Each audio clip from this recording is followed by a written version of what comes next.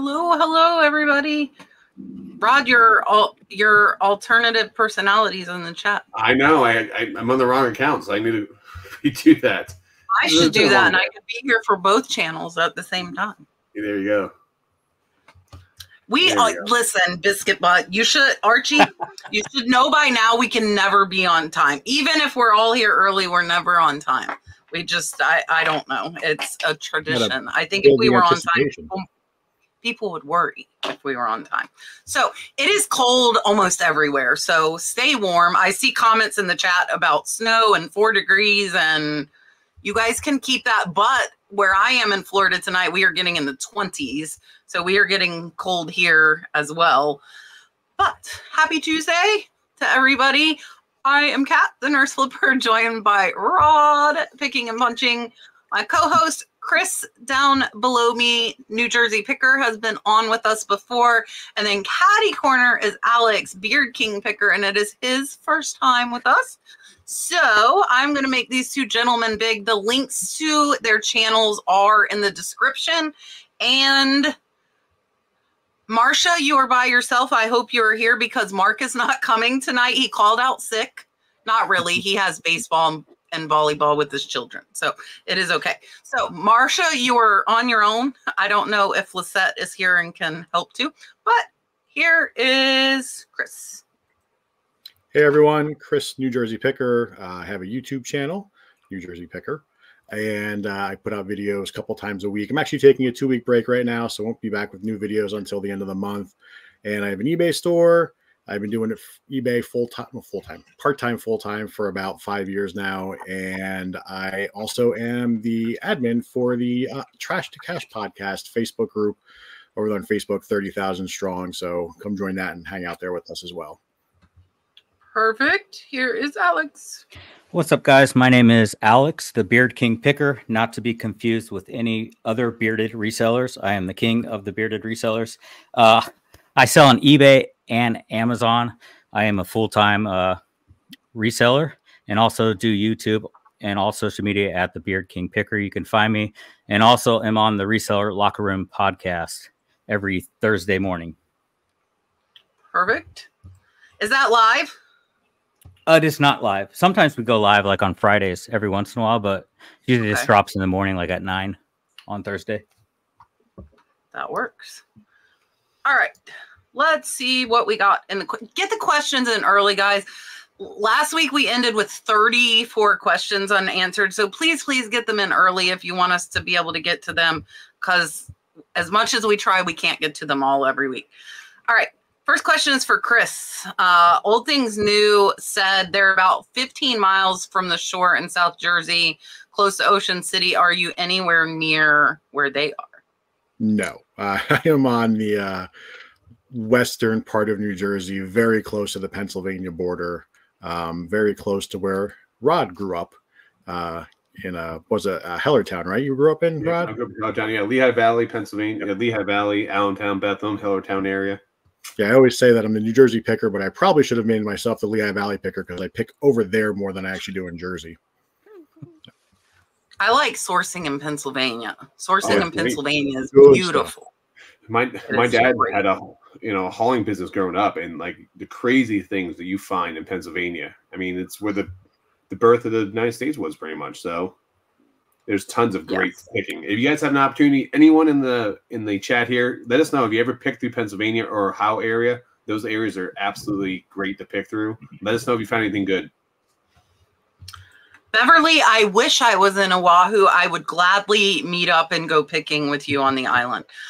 I have been watching Hawaii Life, and that is like dangerous, like showing like people picking houses in Hawaii. I'm like, It's probably not in the negatives right now over there, right? It probably is not. The Keys are like that too. But I was reading that the homeowner's insurance in Hawaii is not as expensive as it is in Florida. Like Florida, our insurance is more than our mortgage. Mine is. And down in the Keys, I bet it's probably double what people, I don't know, the houses are expensive. So it's probably about the same. But Hawaii, it looked like, is not that expensive. But I think it's really expensive to live there. So I don't know. Cost of living. Anyway, I'm not moving to Hawaii. Maybe the Virgin Islands. I don't know. I'm crazy. Okay, Patty, next week I'll be in the Virgin Islands and nobody will know what's going on. Patty wants to know if anybody uses the eBay MasterCard. And you guys can answer in the chat too, because I don't know if any of us on the panel do this. And she wants to know if it gives reward points for buying the shipping labels. That's a good question. Yeah, I do not. I don't either. I don't use that one. I actually have American Express Business one, which I use. I get all my points through Hilton, and so when I go picking for traveling, go to different events, is the best thing possible for a picker who wants to travel. So I highly recommend it. If you have a business account or LLC, send me a message. I can send you a link. You get like 20,000 points for signing up. So I get points too if you sign up. But it's well worth it. I can hook you up with a Chase business card too. I can give you a link too. Yeah, there you go. So yeah, if you guys don't have, I'm being dead serious. So if you guys don't have a rewards card for your business on eBay, you can actually, instead of doing it through your payout, you can switch it to PayPal, put your credit card on PayPal. So that's just free. That's free money, free points for you guys, because your buyers are paying you for the shipping labels, and you just put it on your credit card, and literally you make that payment every Tuesday when you get your money, and literally just pay off your credit card. So yeah, yeah, we get quite a few points on our business one as well. I didn't start my business one until about 1.5 years ago, and I really wish I had before, because typically it's several $100s we earn every month. I use it to like pay off the cell phone bill or, whatever, but it really adds up when you use it for like everything business goes on my business card, and it's easier to track too. Yeah. Oh, it's easy to track. And the cool thing with the American Express one, you can actually take pictures of your receipts and upload them to your so you actually, if you're like out and about, take a picture, upload it right to the actual app, so you don't have to worry about your receipts and stuff, which is cool. But and then they also get bonuses, like if you spend $15,000, you get a free night and weekend, which you can use pretty much like a 4 or 5 star hotel. So when me and my wife last year went to Europe for our honeymoon, we literally had free hotels all through Barcelona, all through Florence, Italy, all through Rome. So we literally stayed like a 5-star hotel on Easter weekend in Rome, which was amazing for free. So it was awesome. I highly recommend it. I can't talk enough about it, man. Yeah, I agree. Miss Eileen wants to know if any of us have had stuff relisted by eBay after it sold. She said it happened to her a few times, and she caught it today that happened again. This seems like a new thing that's going on right now. So my buddy Sody City Flips just put out a video about this. I personally don't. It hasn't happened to me, but I know he had like 27 or something. Wow. So I don't know if this is, a new glitch going on eBay or what. I've had it happen for years. Really? I've sold things, and then 6 months, 9 months, a year later, I'll have another sale for it, and just mysteriously an item gets relisted. I don't know why. I've called eBay and talked about it. They don't know why. They say some of the times that I must have put the quantity as 2, and I know that I didn't. Yeah.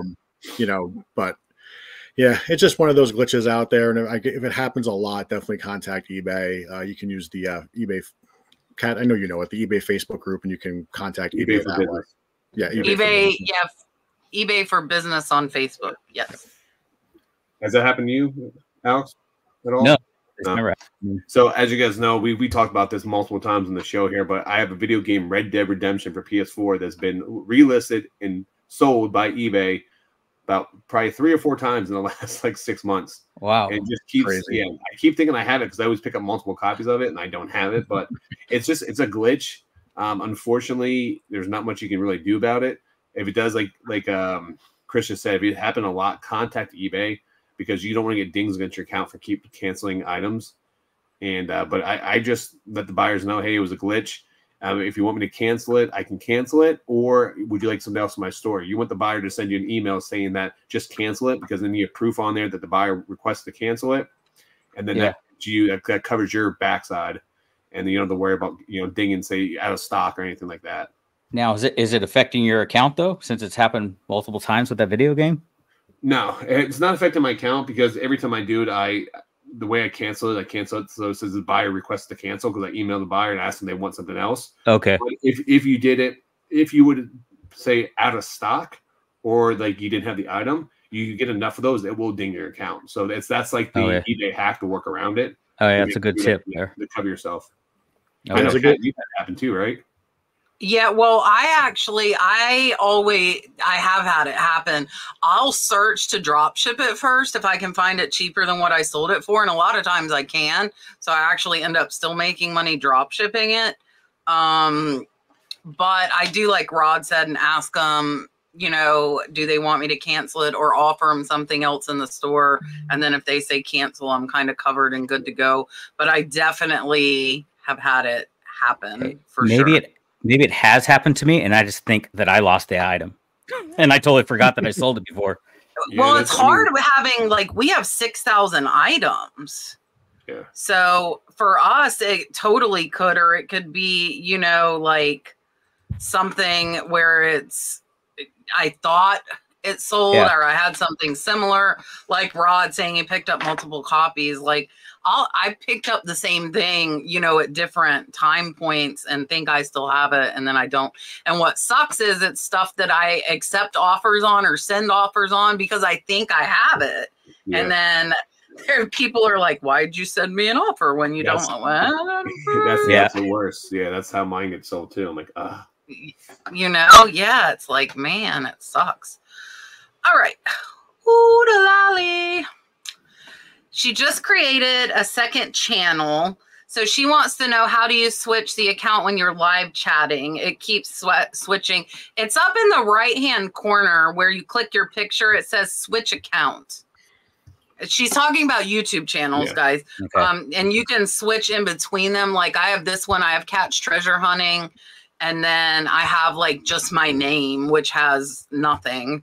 So if you noticed earlier, I was on my flipping and punching channel. I had a quick switch back to my picking and punching. But yeah, it's a real easy switch.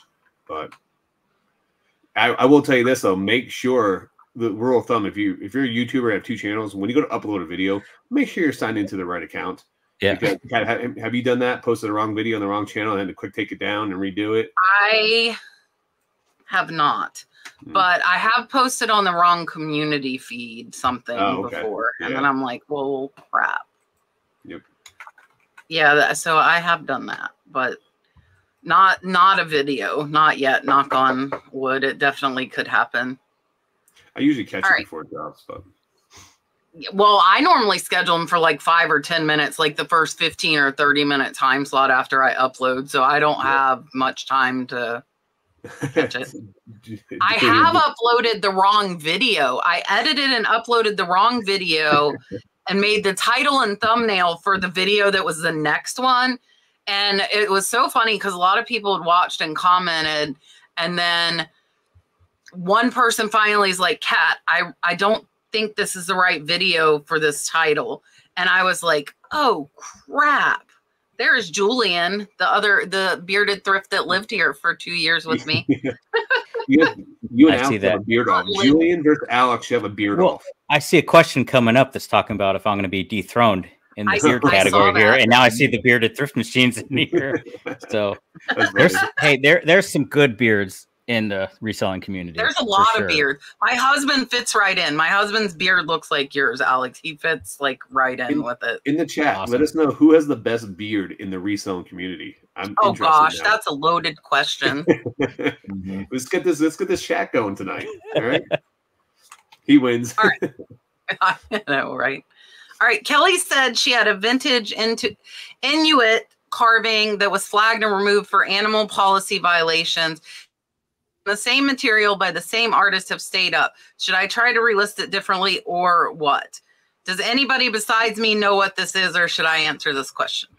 I know what it is, but you can take the answer to the question, because I mean, I personally would not try to put it back up because you've already been flagged once, but I'm not sure if you have a different answer for that, Kat. It depends on how you word it with a lot of this stuff. Because like the scrimshaw carvings a lot, it depends on what's on it. Like I've had stuff with like a bear paw carved on it and it got taken down because eBay thought it was a bear paw. So if it's something like that, I would put it up, but I would watch your wording. Now, if they are actually flagging it for what it is, it doesn't matter if there are other ones up. If that is the case and you put it back up, then you are risking losing your account. So I would say be sure you know why they are flagging it. If it was like a letter or a word in there or what it was. See, they got to say that. He's staring at them right in their eyes. No. So, Kat, you're not, I mean, you would actually relist on it if you knew the reason why. If you didn't know the reason why, would you still relist it to maybe reward it though? I would want to know the reason. I would try and figure out what in my title had caused them to flag it for an animal policy. Because if it is like, if it's carved from like certain things, I don't know if she's put in here what it is carved of, because it was kind of a vague question. What is an animal policy violation? I mean, can't you sell taxidermy on eBay? Well, so it's just a carved, like a lot of times it's whale bone they'll carve, walrus tusks they will carve, and a lot of that is okay and it's allowed. So that's why I'm saying I would want to figure out why.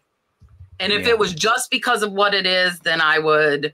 Yes, you have to be very careful with ivory, because ivory is illegal to sell unless you can prove you bought it before the 1950s, which is not easy to do.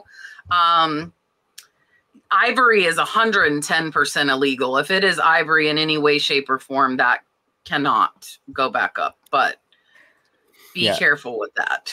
Just throw it on Bonanza. Yeah. No, but Bonanza removes more items than any other platform that I sell on, because they have because it's through Google, and they post a lot of stuff on Google, and so it gets flagged. So they will automatically, you list on eBay, and then it automatically cross lists to Bonanza for you, and I get notifications probably weekly. How about you, Kat? You probably got a ton removed. You probably don't even realize it. It comes to your email saying that we removed 57 items from your Bonanza store today. You don't get in trouble or anything. I don't read it. I would definitely not catch that because I have 42,000 unread emails. So I don't read emails at all. I have one. My Gmail I do not read at all. Like, I just don't. All right. Easy Pickens wants to know, as far as taxes go, are you using the inventory method or are you using cash in and cash out? And full disclaimer here before we answer this question, no one here is an accountant, and we are not giving accounting advice. We're just letting you know what we do. And I was going to say, if you don't have an accountant, you probably should get one. When I first started, I've had an accountant pretty much almost my entire adult life. And when I started doing this, I asked her, what would you like me to do? And she said, just keep a list of what you are buying. It doesn't have to be specific. If you go to a yard sale and spend $60, put yard sale, $60. You're good. So I guess that's sort of like the cash in, cash out kind of money system. in, money out. Yeah. She's perfectly fine with that. But some accountants I know, I've talked to other people, they want a detailed list. So, it really depends on who's doing your taxes and that kind of stuff. So I'll let Alex go now. Alex?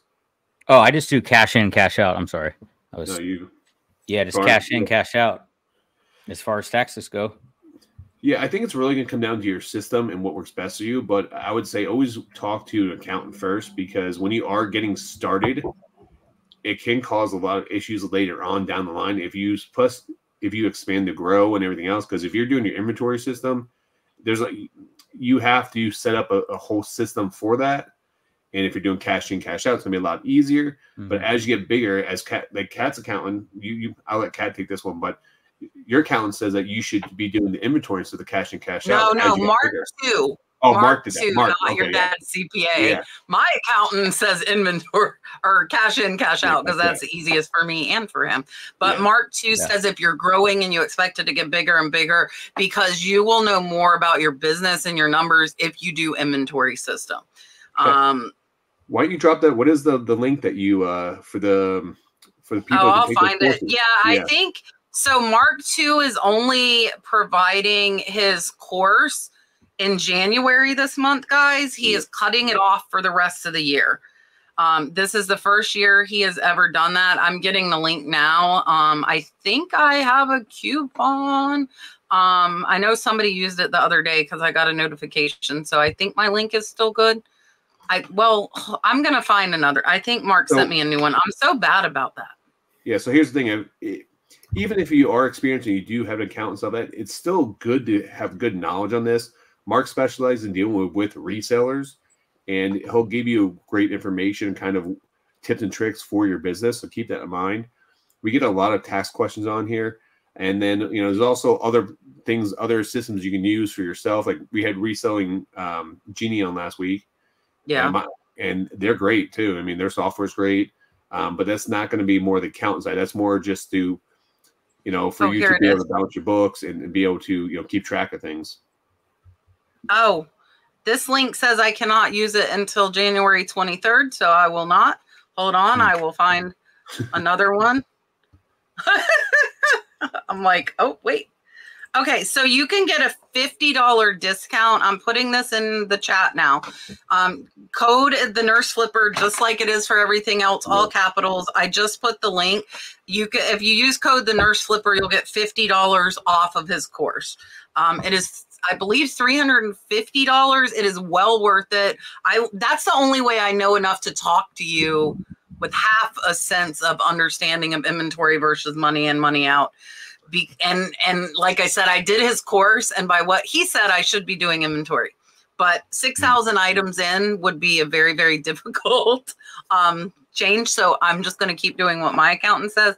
But his course is very in-depth for reseller taxes. And I think even though I use an accountant, just taking the course, I was just so much more knowledgeable and knew what to ask my accountant. And it just, the more you know, I think the better. It is 110% worth it. The time, it is like well over 40 hours. So like what you would pay at a college or something, and it's specifically for resellers. It goes into like, when should you get your LLC? When should you go into S Corp? Like, it is so in depth. Any question you guys ask us on here is in that course, and I took it myself, so I can tell you from taking it. So one thing I like to just add to that too is, I mean, yes, I know that can be expensive, and we're not saying you guys have to do that, but any tools that we bring up on this podcast are very beneficial to you, and they do cost money sometimes. If it's photo room, or if it's a printer, or whatever we're saying is, but don't step over $100 bills to pick up pennies, because yes, we can cut costs and to do these things, but at the same point in time, you'd be costing yourself a lot of money in the long run by not knowing certain things or not using. Like, I pay my accountant almost $400 a month, guys. $400 a month, but it's worth it.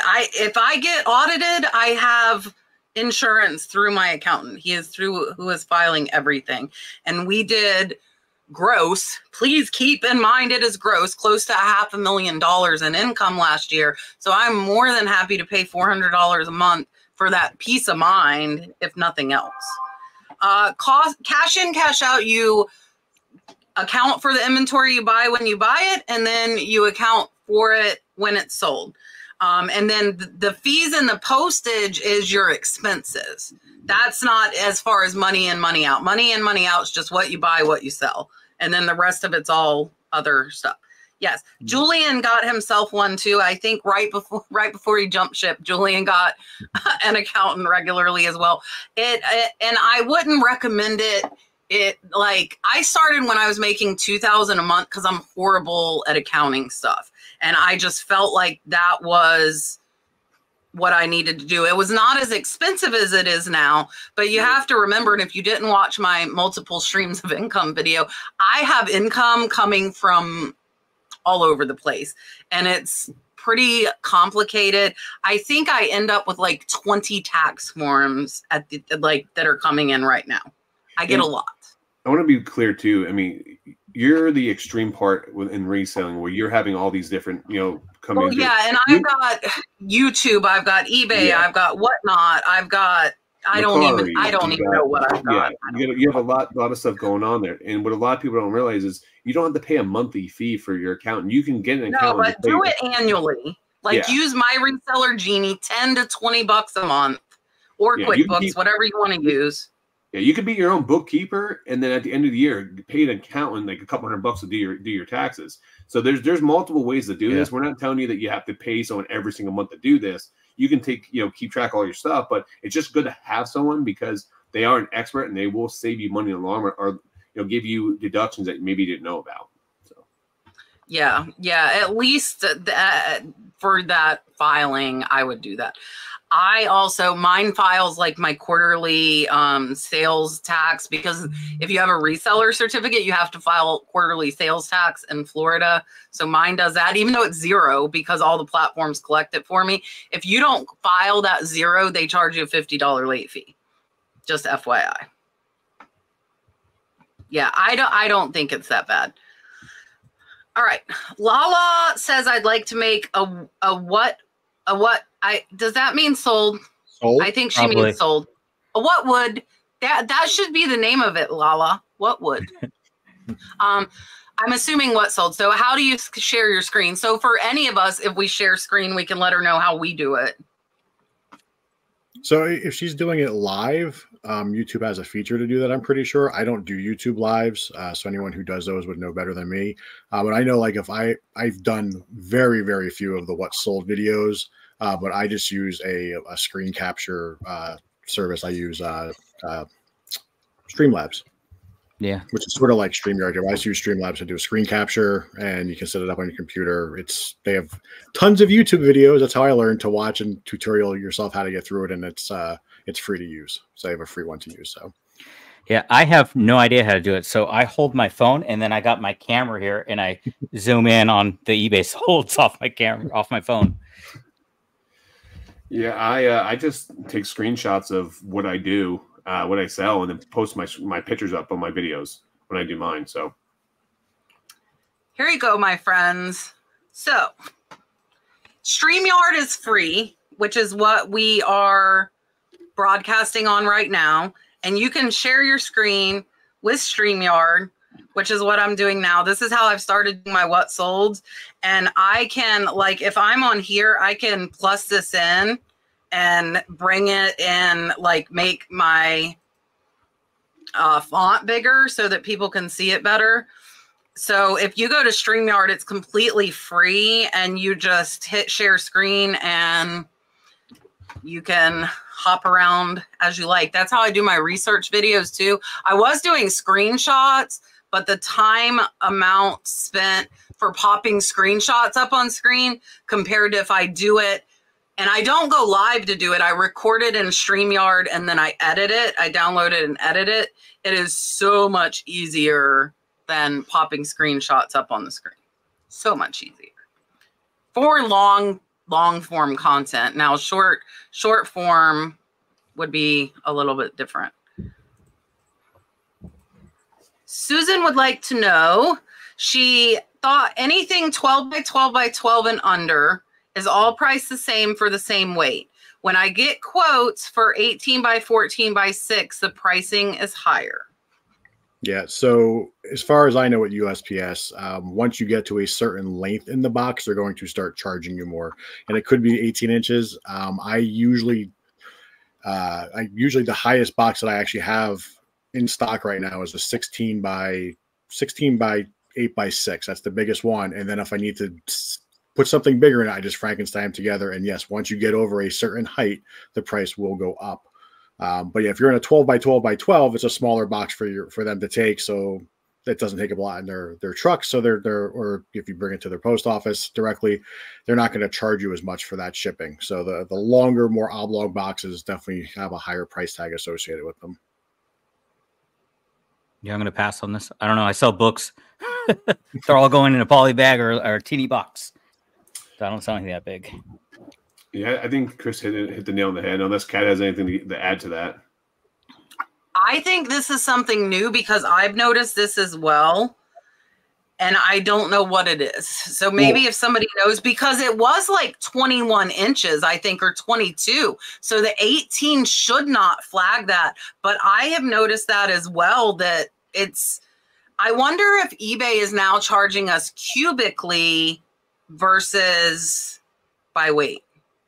I mean, a lot of the big companies do get a discount for 5 pounds and under if it's cubic. Like cubic stuff. Yeah. 12 by 12 by 12. Same thing with Whatnot. Whatnot will give a special shipping rate. So that's why you see a lot of people on Whatnot and especially like if I do if you ever been in my storage unit blowouts when I do, but we charge a max shipping of $8.35. We pay anything over that, but because if I ship within 1 pound or 4 pounds or 5 pounds, priority mail 12 by 12 by 12 is going to be the same price.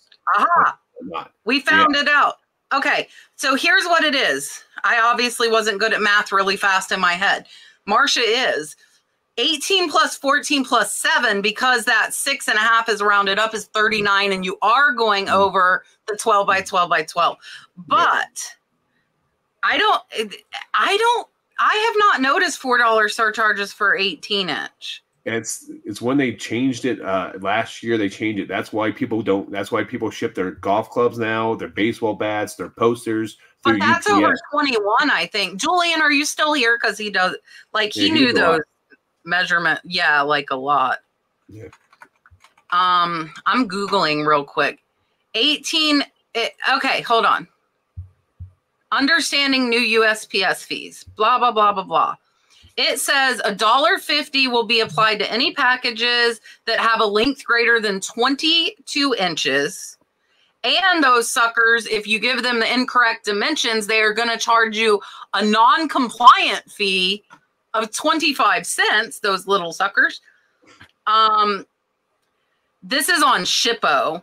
Okay, parcels that exceed 30 inches in length are a $15 surcharge. So that's where the golf clubs were getting hit really hard with that $15 surcharge. So the 18 should not, as long as the other two don't make it add up to over 36. So I think we figured it out. There we go. The mystery has been solved. There we go. Yes, that's what I just read. Yes, it was because it was rounding up that measurement. Question for Alex. Do you think Alex already read this, so he knows, but now he has the answer. They want to know if you're going to be dethroned ever. Hey, I already secured the name Beard King Picker, so unless someone wants to buy my channel, which I'm open, you could send me DMs at Instagram. We could talk, but I already got the crown, guys. So I don't know if anyone else wants to weigh in on this. I could buy their name. Do you think a random person, if you messaged and asked them to buy your name, would think you were crazy? No. And maybe she's watching. If she is, she knows who she is. I want to start something else. I'm not going to say what it is, but somebody has like the most amazing name. If you're in the chat, you can say who you are if you feel comfortable. And I commented and told her I need her name. I told her already. Like, I want her. She's not on you. She watches me on YouTube, but I think she just does social media on Instagram. But if I get a name, I need it everywhere. So, and I love her name. So if she's in here, she can tell us. All right. Trashy Panda. Rod, they want to know how would you lot a bunch of 90s era comics? Would you do it by number or by story arc? So usually a couple different ways. One is by publisher. If it's Marvel, DC, Image, or independent, you can lot those together because there's people that collect specifically for Marvel or specifically for DC. Then if you want to break it down to a subculture in that realm, I would like, if it was like Marvel, if I had Spider-Man books or Punisher books or X-Men books, I would put those separate and then put those in a number run because people do buy runs. And a lot of people are looking for filler books for their collections. So there's two different types of collectors. One that just collect keys, like the main books. That's a minor or major event in a comic book first appearance, a death of somebody, a major event. And then you have your filler books, which are going to be, but people just like to put together a set of cards or something like that. So they're trying to go in order to get those numbers. So a lot of times people may collect from certain eras, like for example, like the Silver Age from late 60s, early 70s. Then you had the Bronze Age, 70s and the early 80s, Copper Age in the 80s into the 90s there. So I always put them in my runs, and then I try to put them in so I'm breaking down Marvel by the book and then by runs in that. That's how I normally sell mine on eBay, and that does really well. So for somebody who doesn't know about comics like me, and probably a lot of people in chat, if you got a lot of comics, do you recommend comping every single book? No. So the trick would be there's an app called Key Collector. I highly recommend, if anyone here is a reseller and you come across comic books, download it. It is free to download. And what it does is you can actually search by, like, say Amazing Spider-Man run has 800 books in it.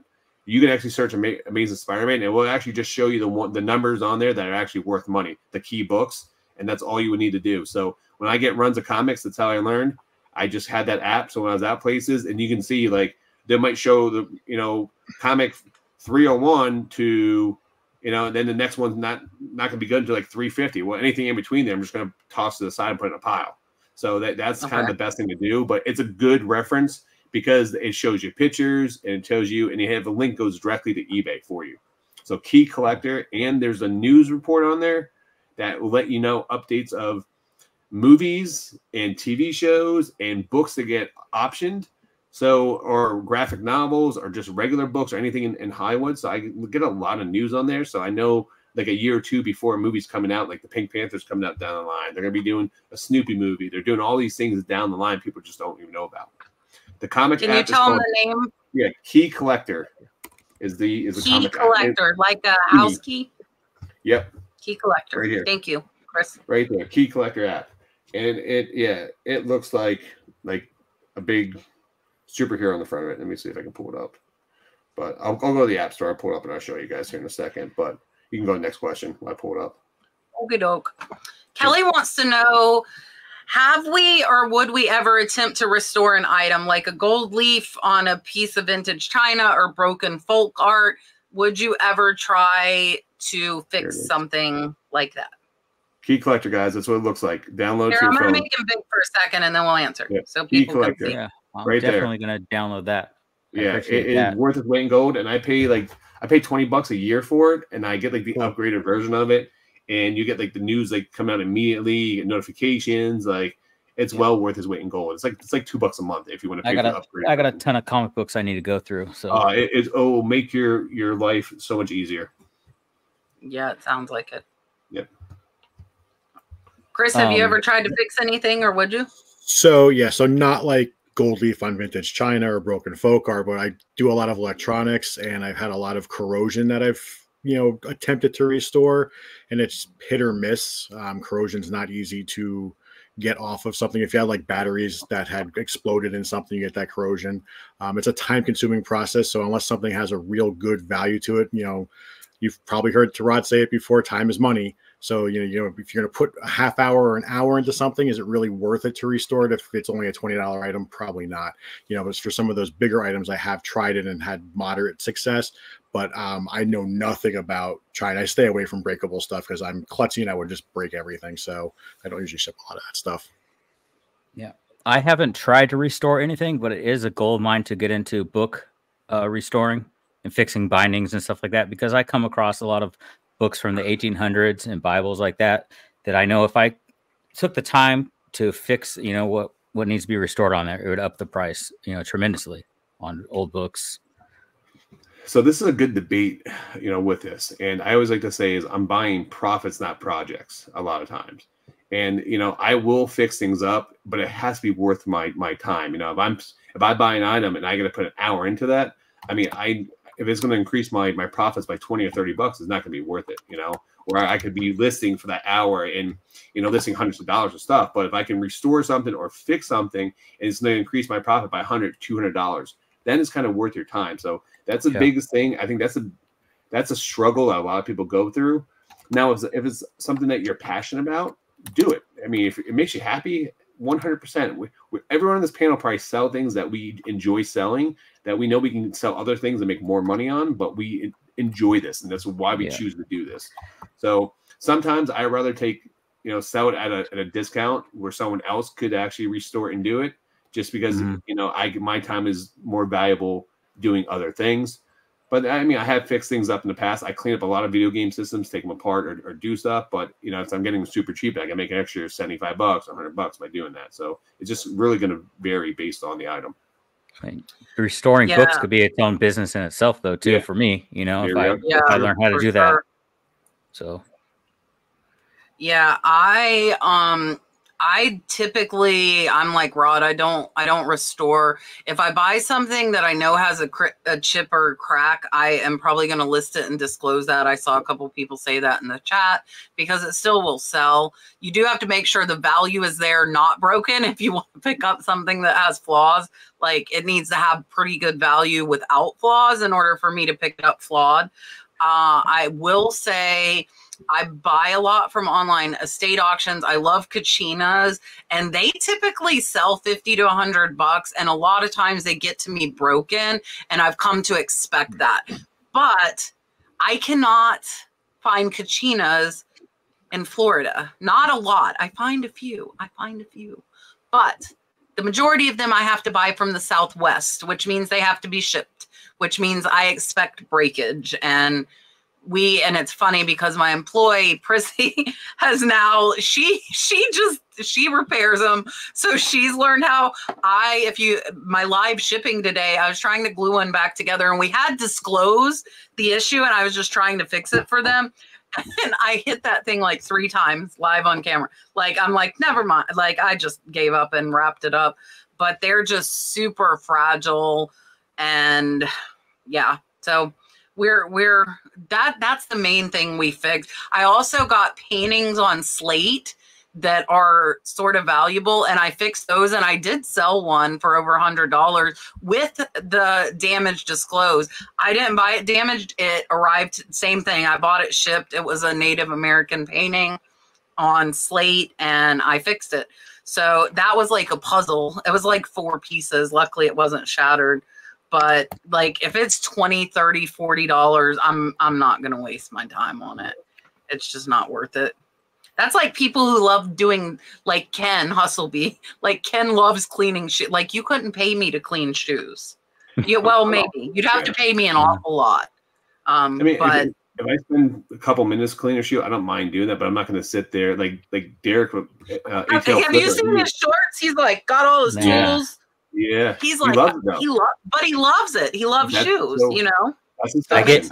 I go over with baby wipes real quick and wipe what I can off in like a second, and that's about it. Like we use wipes. I don't know. Look, see my purple. I got some that smell like lavender, and they make me happy. Do you see them? That's like. And then since we're on the topic, I was telling Gorilla Glue is going to be a reseller's best friend. By the way, it can. Oh, my glue is right there. Yeah, glue is there. Yep, wipes are there. Yep. Yeah, big disclosure for Gorilla Glue, though. If you do buy it, make sure that you wear gloves with it because it will stick to everything, and it's toxic to your skin. So you don't want to get on there. And don't get it in your beard. It's a disaster. All right.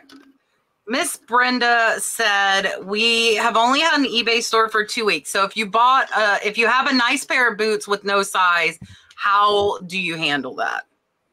I know that there are websites where you can go to measure the bottom of a shoe, I think, and the width of a shoe to find the actual size for it. I don't know what that website is called, but I don't typically like to buy shoes, and I usually buy them if they're brand new or look brand new, and I know I can flip them for a profit. Yeah, if it doesn't have the size on it, I'm probably going to pass on it. So that website that Chris is talking about is called YouTube, and if you guys don't know, I would say anytime you need to answer anything for reselling, go on YouTube and just type it in. You're guaranteed to find videos on there, and it's going to do that. But I would say, yeah, I mean, if it's a nice pair of boots, I mean, I would maybe take the extra step to do that and just measure it. I mean, that's not going to take you a lot of time, but it's just something good to know. All right, just a PSA, Whatnot is down. That is not new. It happens a lot. Yeah, but Whatnot is down right now. 7 times a day, I think, so. Yeah. So for me, I would say first, don't buy a pair of boots that doesn't have a size, no matter how nice they are. Yeah. Second, I have done it and not caught that it didn't have a size because I got so excited about finding them. I have done it, and I did exactly what Chris said, but I go for the brand. So I will search for the brand and the measurements of their sizes because different brands have different measurements. But most of them you can find like the length of the shoe by the brand on Google. That's what I do. But if I notice, no matter how nice they are, if I notice, I'm not picking them up because you really don't know like 110%, you know, like you can't know for sure. And then, yeah, then it turns into fun. Rocks to be me. Okay, we're going to go on a field trip. Okay, let's go on a field trip real quick, because why not? With the lovely share screen feature here. All right, so if you go to your eBay Seller Hub, which is what we are on, if you scroll down to shortcuts, it says eBay shipping supplies, but that doesn't take you to your coupon. So if you go to manage your store under selling tools, I already used mine, by the way. And then on the left, it says subscriber discounts, and you can rewind this if you need to see. So here is your eBay shipping supplies. You hit see details, and you can see I already used mine, but yours will be there if you haven't used it, and you can click start shopping, and it will automatically apply it to your order. And it's good until the end of March. So it just rolled over the beginning of January, but I needed 16 by 12 by 8. So I went and ordered them. And a go rule of thumb is don't wait till the last week to use it, because that's what majority of people do. They forget about it, and you have run the risk of certain items being sold out at that point in time or not in stock. So I highly recommend using it. They don't have 8x8s right now. I was mad. Yeah. I love the 8x8s. They're out right now. They're probably recovering from Christmas, to be honest with you, still. Yeah. But no, it's been intermittent over the years. They have them or not. I don't know if they have like a supply issue. Like I think half the time last year I couldn't get the 8x8s, and I really like them.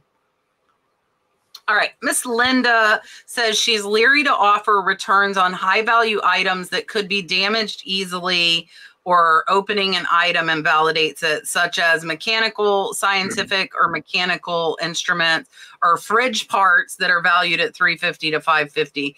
So what do you say to that? I offer returns on everything that I sell.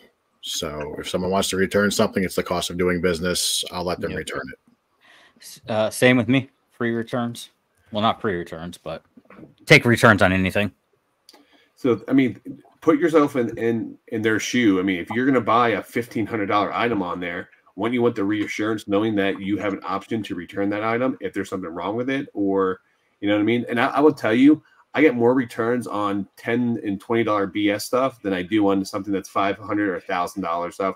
Because usually the high-end buyers are actually pretty cool about things. They know what they're getting themselves into. They're educated. They know. It's usually the quick ones that just don't read it and quick list it. So I would say one thing that I do for especially like high-end collectibles, like say if I sell like a vintage video game system that's brand new in the box, I will put on the listing, this is selling this as a sealed collectible in my listing. So that if someone does open it up and the item doesn't work because it's 30 years old, I'm selling it as a sealed collectible. I'm not, as a sealed collectible or a collectible piece, not, so they open it. That's, they're voiding that. That's against, what we're trying to sell at that point in time. So that's one way to kind of work around that system, because there are people that just buy the items to put on display. Yeah. So for me, I will first say if somebody wants a return on eBay and they are eBay savvy, they are going to open a return on you no matter what you say. That is the first thing. And I also do free returns on everything. I like to think the majority of people, and in my experience, the majority of people are good people. There are not like an abundant amount of scammers out there. Now, if you offer free returns, then you can deduct up to 50% and you can petition eBay for the other 50%. So say it was a fridge part that was sealed, you get it back unsealed and it's an old one. You can automatically deduct 50% from that. And then you can petition eBay to give you the other 50% back by showing them proof. And so you could theoretically get your $100 or 100% back is what I'm trying to say. Now, be careful with medical equipment because a lot of it is not allowed on eBay. Ask me how I know. I was banned for 3 days for selling. So some CPAP masks can be sold, but CPAP nose things cannot. Again, ask me how I know. And you don't need a prescription for them. They are not a prescription thing. But I was kicked off for a few days for that. So I'm going to start this by saying that I'm the wife of someone with a beard, and that if he shaved it, I would not like him very much. I love him, but I would not like him very much. I've seen him without his beard on his face, and I much prefer him with his beard. And Alex's face when this popped up didn't look like he really agreed to this. Shane, the text said if everyone subscribed to me that's in the chat, then I would shave my beard. That's what it said. Are you single? Me? Yeah. No. I'm not asking out or anything. Okay. Okay, well, then No. I think you should ask her permission before you commit to, because I would be madder than It is not up to my wife. So 3 years ago, my daughter asked me to grow my beard back. So for her birthday, I grew this beard. And I will never cut my beard unless my daughter asks me to. But anytime I even joke about cutting it. You have a new iPhone. Do this. Well, go like this. Do this. Yeah. I didn't know you could do the fireworks. I knew the thumbs up and the heart. Yeah. I didn't know that. Wait, can you do balloons too or something? Yeah. How do you do the balloons? How are the balloons? I forget. I didn't know Somebody that. tell us. We spent way too much. I'm like so red because we spent way too much time last week figuring this out. No, I think it might be like the wax on, wax off. Yeah, something like that. I don't know. But we had my reseller Jeannie on last week, and she was just talking with her hands. She did something, and then the fireworks and hearts and balloons. We're like, what the hell is going on? That's funny. And the chat told us that was what we learned last week. Yeah. Well, that is awesome. You did it for your daughter. My son probably would not recognize my husband without a beard because my husband has never not had a beard since my son was born. He would probably be like, who is this man? I've had a beard like on and off for like 10 years. So see, I was the opposite. Yeah, he grew it and then he said it got itchy and then he cut it off. And I'm like, ugh. And then I guess once it gets past the itchy phase, now he's like, whatever. But and some of you know this, some of you don't. My husband is 10 years younger than me. And when he shaves his beard, you can really tell the age difference a lot more than when he has his beard. But he like has a baby. He looks his age when his beard's not there. But when his beard's there, it doesn't look like we're that far off in age. So, yeah. I'm only really 21. So if I shave, then I'll look my age. Okay. So if he gets 386 subscribers, he is saying like now, like you have to all go right now. Check this. Then he's saying he will do it. I'm ready. He's ready. Alex, how many subs are you away from 1,000? Too many. A lot. No, like honestly, how many are you away? I'm only at like 350 subscribers or something. I did YouTube for like a second and then took a 4-year break. So let me ask you, now I'm back. If we get to a certain number tonight, would you be able to cut? Would you cut your beard? I would be so sad to be a part of this. Yeah, I would be sad. Like beards. It'd break my daughter's heart. Okay, that's a good answer. I could not be part of this I'll trim the dead. I never trim anything, so I'll trim like this much. I could be a part to that. I could be a part to trimming. I'll just even it out because I don't need to trim anything. So, all right. I am going to do my new whale here. You could have my. Oh, I should give him. Should I give him Rod? I'll give you Rod. Here you go. Thank you guys for watching. Please make sure you like and subscribe. Until next time. Yeah. See, Julian's on board. Like, no. It's just. Yeah. These bearded guys all stick together. When he did that, I was like, "Oh, you sucker!" And like, I was not a happy camper. I mean, I didn't like kick him out of the bed or anything, but I wasn't happy. I'll tell you that. All right. Yeah, no, but you have to be married to one. You know, it helps a little bit though. Have one in the family. Somewhere there's got to be a beard. I feel like. Agreed. Somewhere. She had 1 million subs. You already got your 100K, buddy. You might, I mean, if I got to 1 million, I'd shave my head too. Yeah, why not? If Brad would be 1,000 right now, I'll shave my head. I'll do that. Right, he guys, would be super mad. Let's help Alex out. Make sure you guys sub to Alex. Let's get him some subs tonight. Let's get him over 500. That's the goal. Let's get him over 500 tonight. You're at what? 380 something? Yeah, 380 something is where he's at. Yeah, let's get him over 500, guys. Dennis, right? This is Dennis. Is this Dennis? Yeah, yes? Yeah. Dennis was on last week. Yep. Listen, I need like props because I'm getting old for remembering names. What is one thing you will change in your reselling business this year? Wow, that's a tough question. I really want to re-inventory my entire inventory because I started an inventory system about 2,000 items in. So the last 1,000 items are inventoried, and it's fabulous when I sell something because I know where it is. But if it's one of those original 2,000 that I just keep relisting, sometimes I'm like, I know exactly where it is, and I'll go get it, and it's not there. And then time is money, and you waste 40 minutes looking for a $10 item. So that's definitely something I want to change. And the other thing I'm definitely changing this year is I started going into clothing big time last year, and I'm going even heavier this year because clothing has been phenomenal for me. My biggest find ever was from clothing last year. And I just want to have more of those huge clothing finds. And they're so easy to list. It's so easy to pack up and ship. It's not breakable. It's just boom, couple of bags. I put all the clothes into like one of those clear plastic bags and then throw that into a poly mailer and done. It's so easy. Yeah, for me, I need to focus back on Amazon. So I came from OA on Amazon, and then I decided, the end of this or 2023 to do eBay. But I need to find a focus where I can grow both at the same time. That's my biggest struggle. It is so hard. I tried and I ended up quitting Amazon because they're both big beasts. And I feel like when I was trying to do both, I was doing mediocre at both. Yeah, that's my problem. When I dropped Amazon, I kicked up eBay. So I picked up cross-posting to other platforms, but I never got back into Amazon. Yeah. Those are the biggest beasts in the room, right? I feel like eBay and Amazon, and I feel like they need like so much attention. I mean, especially OA is a lot of work when you're doing just online arbitrage. It's a lot. Yeah. So. Well, Kat, look at you last year. I mean, you took a giant step backward, just eBay and whatnot. You know what I mean? That was hard just to balance both of those. And now you're going back, switching that too. So, I mean. Well, now I've switched it, but I mean. Yeah.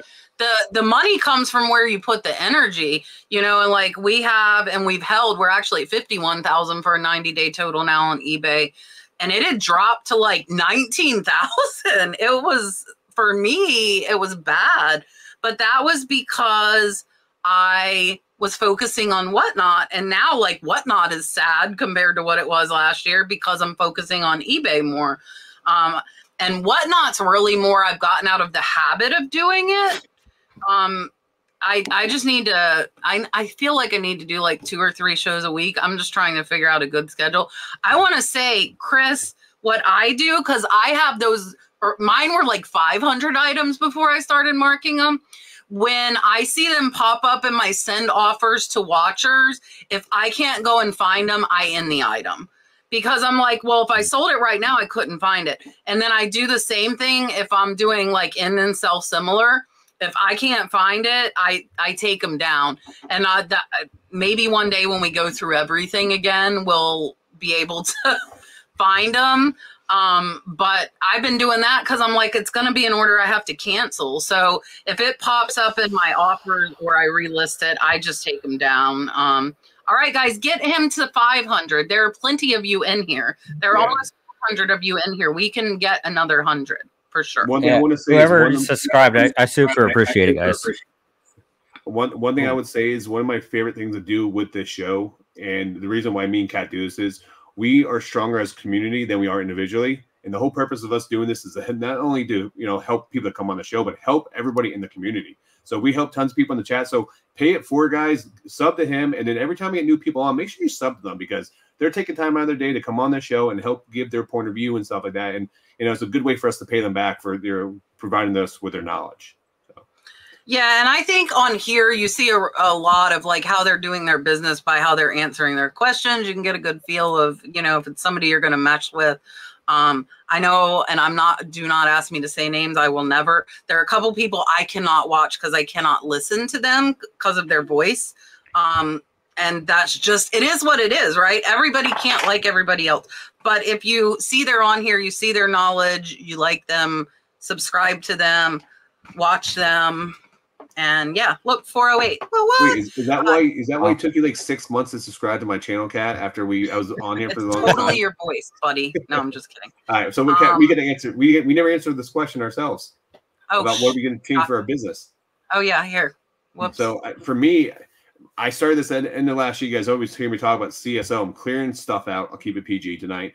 But my goal this year is to first quarter is to knock out, try to actually blow through as much of my inventory as I potentially have. I want to actually downsize my store size so that I can literally get to the point where I'm getting items to start flipping them online. And also, just like Chris here, I'm actually going to double down on clothing this year because I actually hired my mother-in-law to help start listing, and I focused in on clothing. And I had a massive haul at the end of last year. I got 60 pieces from the University of Tennessee and other stuff that were coaches' clothing, and I started listing that, and it's been selling like hotcakes. So I see there's a lot of potential there for growth for me with clothing because I come across it super cheap all the time. But ultimate goal is I actually want to start buying storage units later on this year, and start blowing out storage units on Whatnot. So that sounds fun.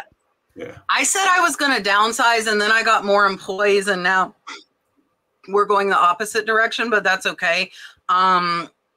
I pivot a lot. I am like very ADHD in like business and life. If you haven't noticed, I can't that's just me. But I think our big thing is just, I want to be more organized and more efficient in what I'm doing, whether it's through systems for me, for my employees. I have sent my newsletter 3 weeks in a row every Monday. And when I sent it the first Monday of the year, because that was one of my resolutions, I wanted to just keep up with my newsletter. I hadn't sent one since July. And I was like, I couldn't even remember the name of the website to go on. It was pretty bad. And I pay for that service to have my newsletter too. So I was paying for something I don't use. So I would like to get more efficient. I always say I hate clothes, but I really don't hate clothes. If you guys watch me, you know I pick up a ton of clothes. And that's because there are a lot of thrifts near me that have dollar clothes. So like even $1 into 15 or 20 is amazing, like return on investment. And yeah. I would like to find a balance though. It's so hard. Like Alex was saying, like between eBay and Amazon, for me, it's between eBay and Whatnot. That's where my balance is, because we did double on Whatnot last year than we did on eBay, but the profits are probably about the same because I sell stuff so much cheaper over on Whatnot. I need to get better. You know what I need to get better?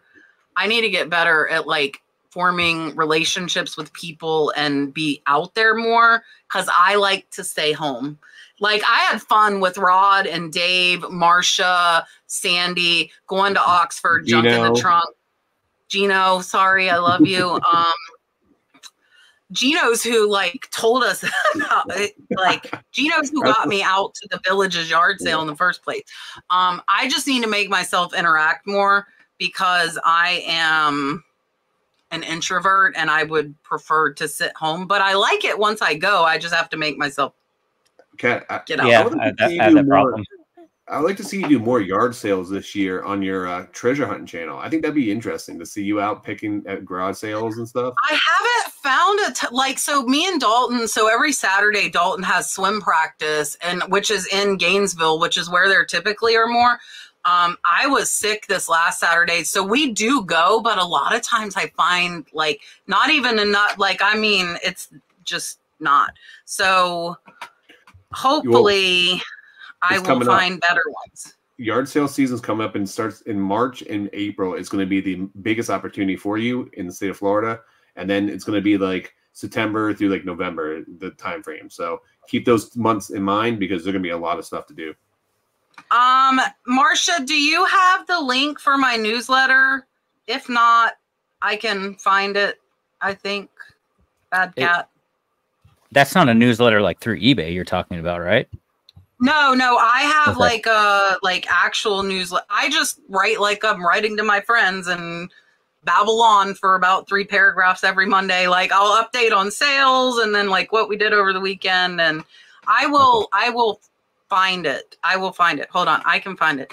All right. Oh, wait. Super chat. I'm like squirrel tonight, worse than normal, if you can't tell. Catherine sent us a $9.99 super chat and said, thanks for the Tuesday night chats. Great info. I appreciate you. Thank you so much. Here's the whale. I love the whale. Gino's Finds made the whale. Here you go.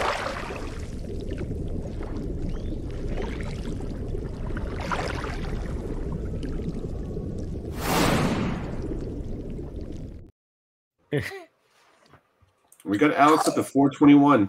79 more to go, guys. We'll get him to 500. What? Get him to 500 tonight. Thank you. That's awesome. Okay, I'm putting in. Here's the link to join my newsletter. You get a free shipping supplies checklist if you join it. What else? I promise to put out a new YouTube video, More Than Biscuit Butt, for all the new subscribers. It's so fun. I don't think did Tiffy Pie put out one, and I think she quit again. Did she quit again? I haven't seen any. I know she actually put out a couple. She put out a couple there.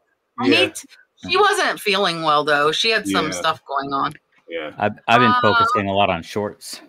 Yeah, shorts are good too. I really need that. Should be one of like my YouTube business goal. Is getting better at shorts. I have been getting better at my editing. I don't know if any of you have noticed. Nobody said anything, and that's okay. I figure it can't be horrible if you're not complaining, right? Like if you notice and you're like, what the hell are you doing? Then it's bad. But I have been doing a little more with my editing on mainly on this channel, not on the Catch Treasure Hunting. And I talk too much for shorts is my problem. That's why I never feel like I can do shorts very well, obviously, by this. Okay, Top says, do you turn on accept offers on eBay? 100% all the time. Turning on accept offers is great because if someone comes in with a reasonable offer, you can accept it. And if they come in with a lowball offer, you have the opportunity to counter them and try to get an item sold. Especially it's great for people who have larger stores with older items. Having those offers on is a great way to try to move some inventory out. Yep, me too. 100% offers on everything. And I don't set the minimum or maximum. I just let them come in. Yeah, so for a while, I used to have them on. I took them off. I have them back on now. And I think they're crucial to your business. And I know a lot of people are going to say, well, I hate getting those low ball offers. I will tell you, those people are going to try just test the water. They're going to try to push your limits to see how low you're willing to go. But if they're serious, there's people that send me 40% off or 50% off, and I counter them at I send them a reasonable counter back, and they'll pay up and they'll accept that. But sometimes people just like to test the water, see how far they can push you. But I 100% highly recommend putting best offers on. I have a very funny story about this. So those of you that know me know, like if I'm feeling caddish, I will respond to a lowball offer at like 50 cents off of my asking price. Today, somebody accepted and paid. I was like, did that really just happen? Because they sent me like less than half, and I sent them like it was like $16, but they sent me less than half. I countered, it was $16.49. I countered with $16. They accepted and paid, and I'm like, that's the first time that's ever happened. So you never know. A lot of times I'll decline if they're that low, but it depends on my mood. I figured they'll get the point if I counter, if they really rub me wrong, I counter a penny under asking price. This one I countered 49 cents under asking, and they pay. They pay. Wow. Yeah. So I think it helps you in the algorithm. I agree with not putting on the lower and the upper, because if you have that item in 6 months or a year, your lower you're willing to take might change. And you aren't going to go back and check that minimum. I've had it where I used to do that when I first got back into reselling 4 years ago, and I lower the price, and it's like, your price is lower than your offer you're willing to accept. And I'm like, oh, whoops. So yeah.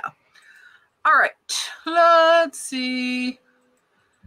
Miss Linda wants to know, should she sign up with a cross-listing app and start cross-posting now? She's just starting out, but maybe it's better to learn now that she has a smaller amount of listings, so she learns as her business grows. So what do you think?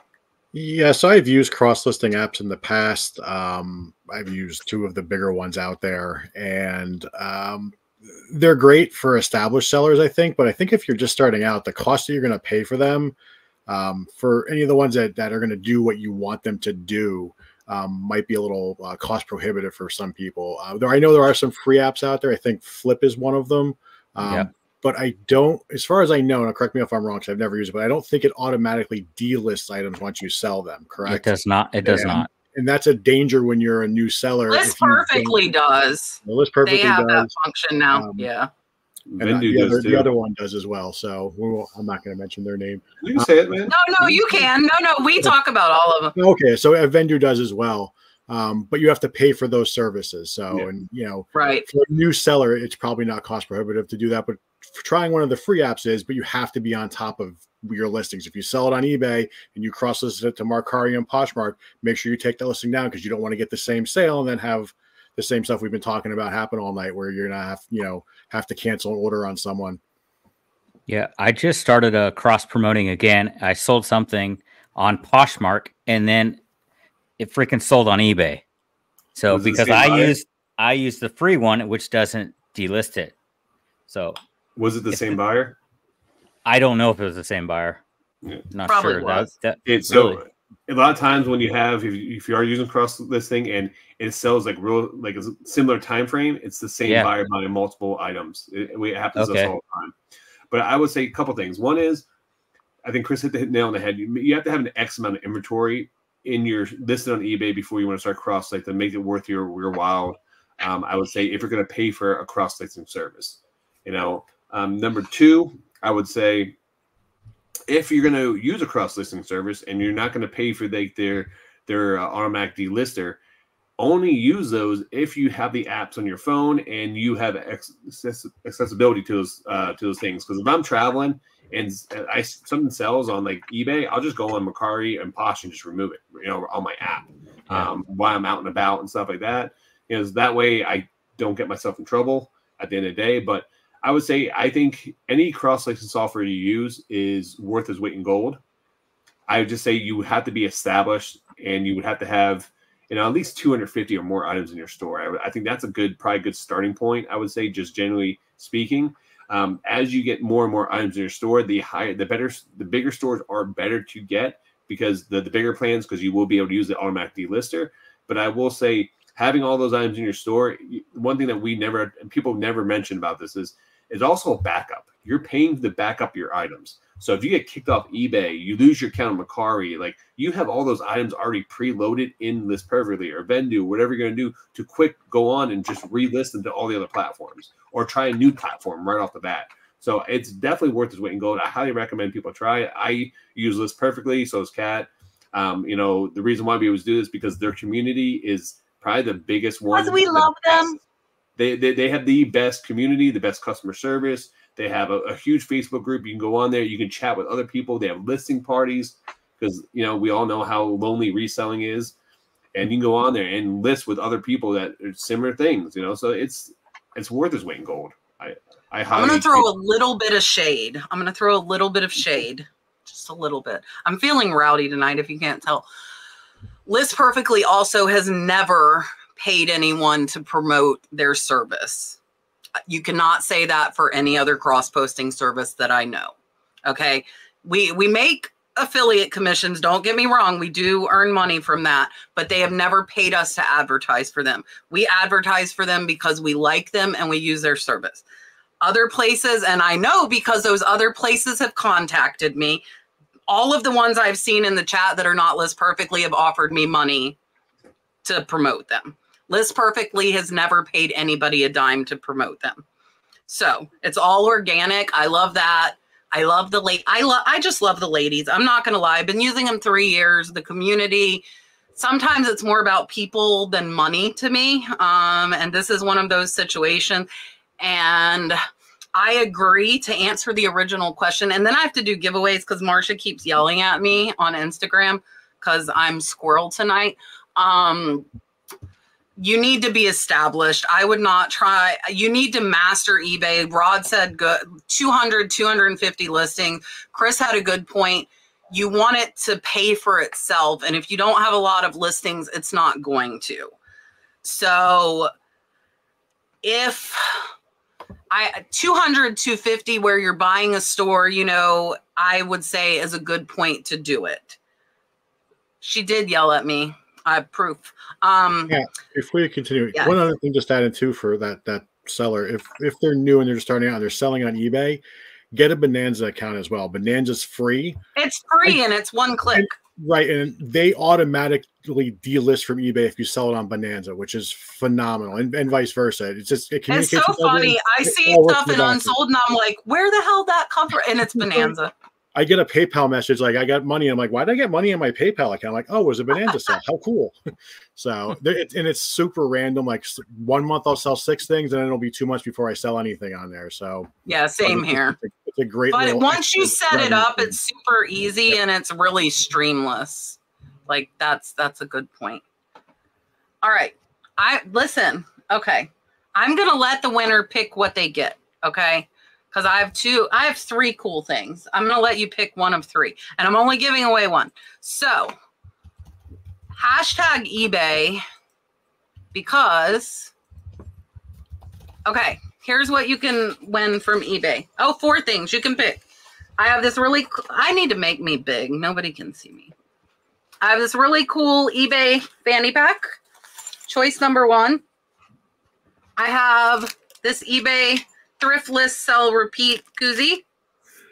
I have 5 things. You can pick whatever you want. Sell yeah, eBay Open 2022 buttons. eBay pom-poms. And an eBay Open book. And this was sent to me by a viewer. And she said I could give it away if I wanted. So, I should not be allowed to click buttons tonight. Okay. So hashtag eBay, and you can tell me what you would like out of those things. We will grab another question while we are letting you guys enter. Cindy wants to know, does it take a while to receive the Bubble Millers from Giaro Pack? Typically, no, it does not. They ship them from their Amazon store. Please make sure you sent me your mailing address. And I'm not sure this is the case, but I had somebody say, it's been a month, I haven't got them. And I went into my email and they had never replied to me when I'm like, I need your mailing address, because if I don't know where to tell them to send them to you, then they can't get shipped out. So that could be the case, or they could be lost. So email me and I'll check on it, and just make sure you send me, if you win them, make sure you send me your mailing address. And I did want, where did it go? I did want to put this up. So I haven't really shared this a lot. I shared it on Whatnot. I'm going tomorrow to have a biopsy done and another procedure. I haven't been feeling really well, and I'm not like, I just keep going no matter what the hell's going on. But thank you. Bobby must have been on Whatnot when I shared tomorrow is my procedure that I'm going in for. And I have not shared what is going on, but I will tell you I'm having a biopsy, and I think it will be fine. And they're trying to reschedule it, but I'm going to try not to let them because I've waited long enough. But we'll see who wins. But thank you very, very much. I appreciate it. It's giving me goosebumps. I'm feeling better now, but I was not feeling well for a while. All right. We already answered that one. Question for Rod or anyone. I have several hundred Star Wars trading cards from the 1970. Would it benefit me to get the PSA grading service? So Alex or Chris, if you know about them, tell us. If not, we'll go to Rod. I'll go to Rod. I think Rod should go with that one. I've never graded anything. So I will say this. I actually just got a shipment back from PSA. I got a bunch of cards graded. I will be putting out on my flipping and punching channel probably next week or in 2 weeks. I'll be putting out how to grade sports cards. I'm going to do how to grade VHS, how to grade video games and comic books. So I will be making these videos for you guys to see that. But the biggest thing is knowing the condition of the card. When it comes down to several different things. One is the centering of the card, the edges of the card, the corners of the card, the surface of the card. What you want to do is I would recommend going to eBay, look at PSA 9, PSA 8, and it's going to cost you like $20 per card to get graded, plus shipping there and back. And it's also going to, you run the risk of getting a card that could be lower than what you expect. So I always say think of the worst case scenario. If the worst case scenario is going to get you like 3 times your money, what you originally have into it, then it could be worth sending it in and get graded. So if you think the card could potentially get a 9 or a 7, between 7 and a 9, and that you pay $20 for that card, and if it's a 7 is going to get you $100, then it may be worth spending the $20 to try to risk it. But if that lowest one's going to get you $20, what you're going to pay to do that, and the 8's going to get you $30, at this point in time, you're better off probably just selling it raw, because the chances you getting something higher than that may not be that well.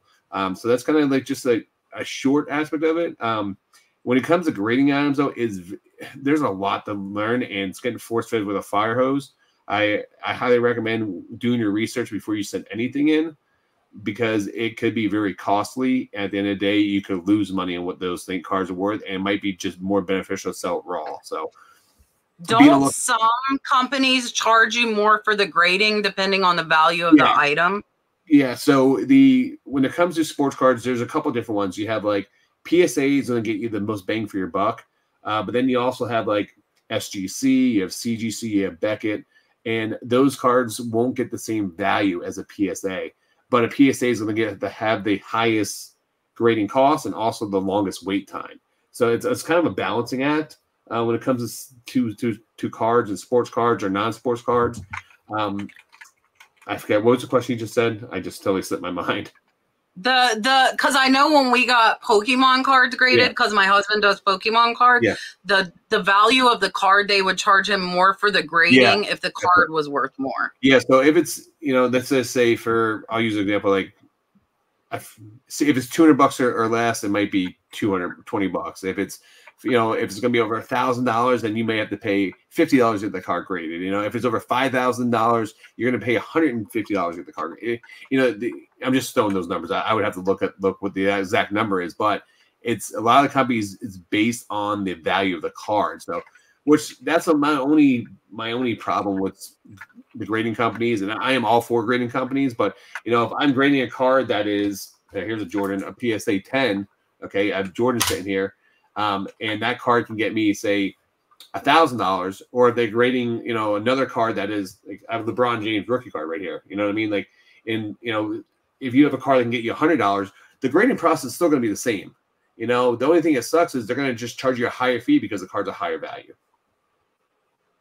There you go. What should you do to protect your items when you send it in for grading? So, put your card in a penny sleeve. Then you put it in a top loader. Or they actually have these softer cases that you can put them in to send them in, depending on the grading company, what they prefer. You can also use a third-party submitter, which will give you a bulk discount on it. You just make sure you go through like a reputable company. But it just depends on it. I highly recommend before you send anything in, don't just jump in and take a leap of faith. Do your research. Is there a channel you could recommend them to watch about grading that you think has good information?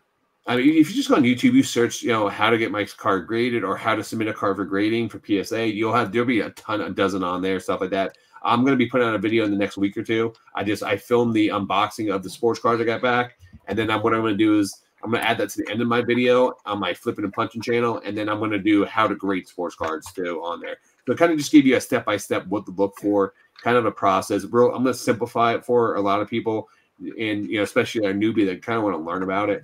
But yeah, that makes sense. All right, let's pick a winner for this.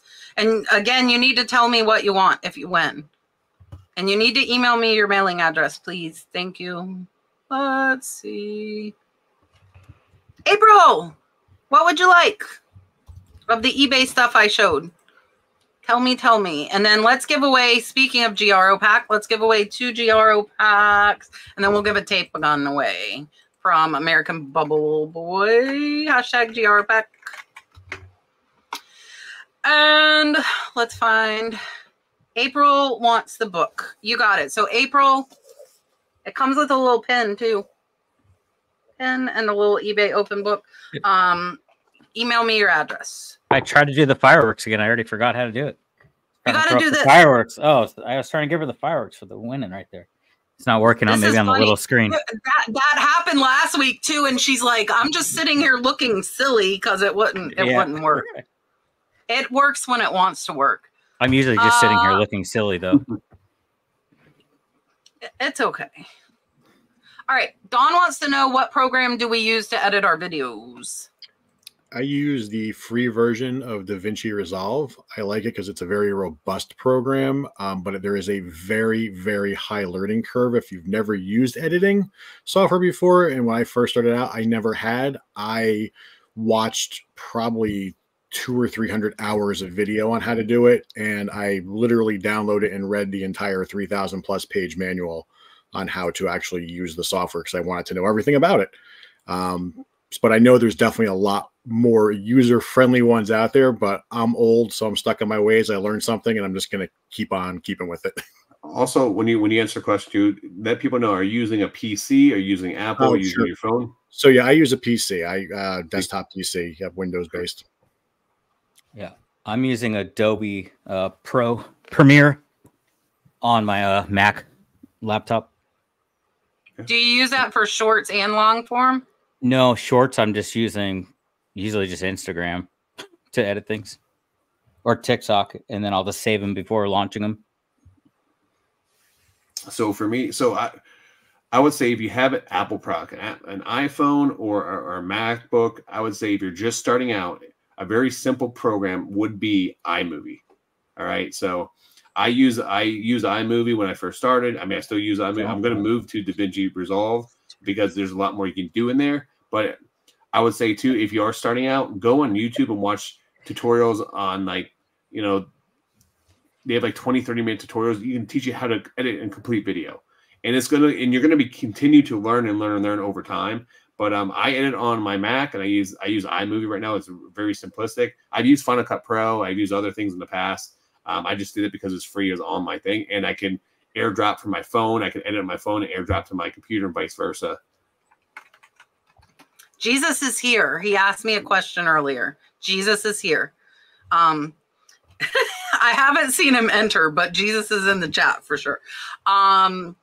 I use KineMaster, K-I-N-E Master, and then I've been playing with Instagram's templates for Reels.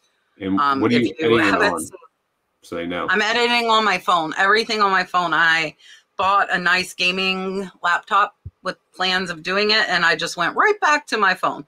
I have been watching KineMaster. That's how I know you say it, KineMaster, not KineMaster, which is what I was saying. I have been watching their videos. That's how I've been learning to do some of the editing stuff that I've been doing. So that's what I have been watching on YouTube. You can win. Jesus has only won twice in like 6 months. I mean, he is lucky Jesus, but he's only won twice. So but that seems like a lot.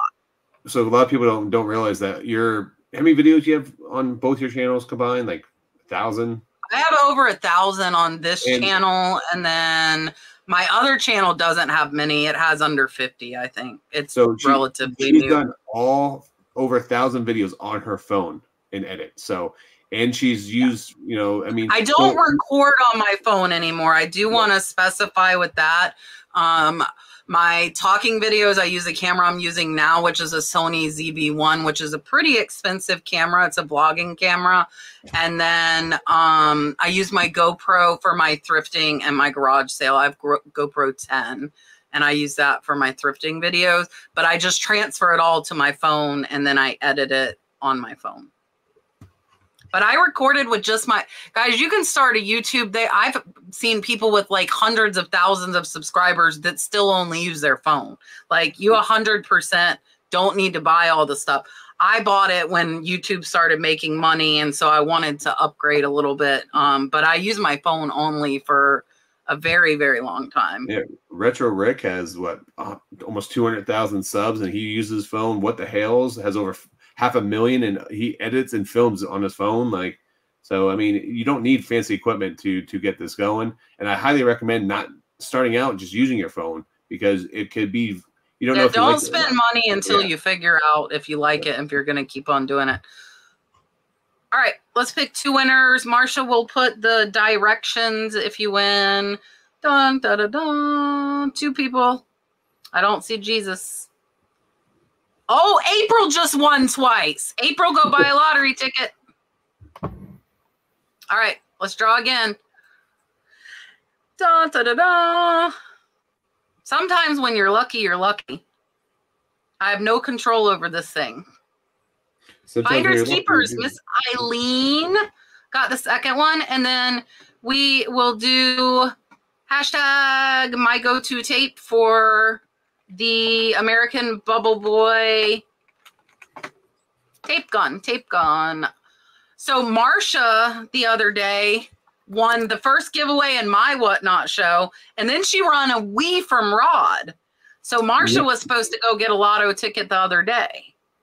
Yeah, if you guys don't know, I do these big storage out unit blowouts, and I will give away big items for people that come in my thing. So I give away Nintendo Wii. We've given away an N64. I'm either give away a Sega Genesis or something on the next one we have coming up. So make sure you follow me on Whatnot. Yes, for sure. All right, let's get a question while you guys are entering. Yes, and I agree. Somebody said American Bubble Boy tape is great quality. Where'd she put it? She put it, my employee already put everything up. It's all organized. I'm like, where's the stuff? We just got in another case of American Bubble Boy tape today. That is all we use, and it is really, really nice.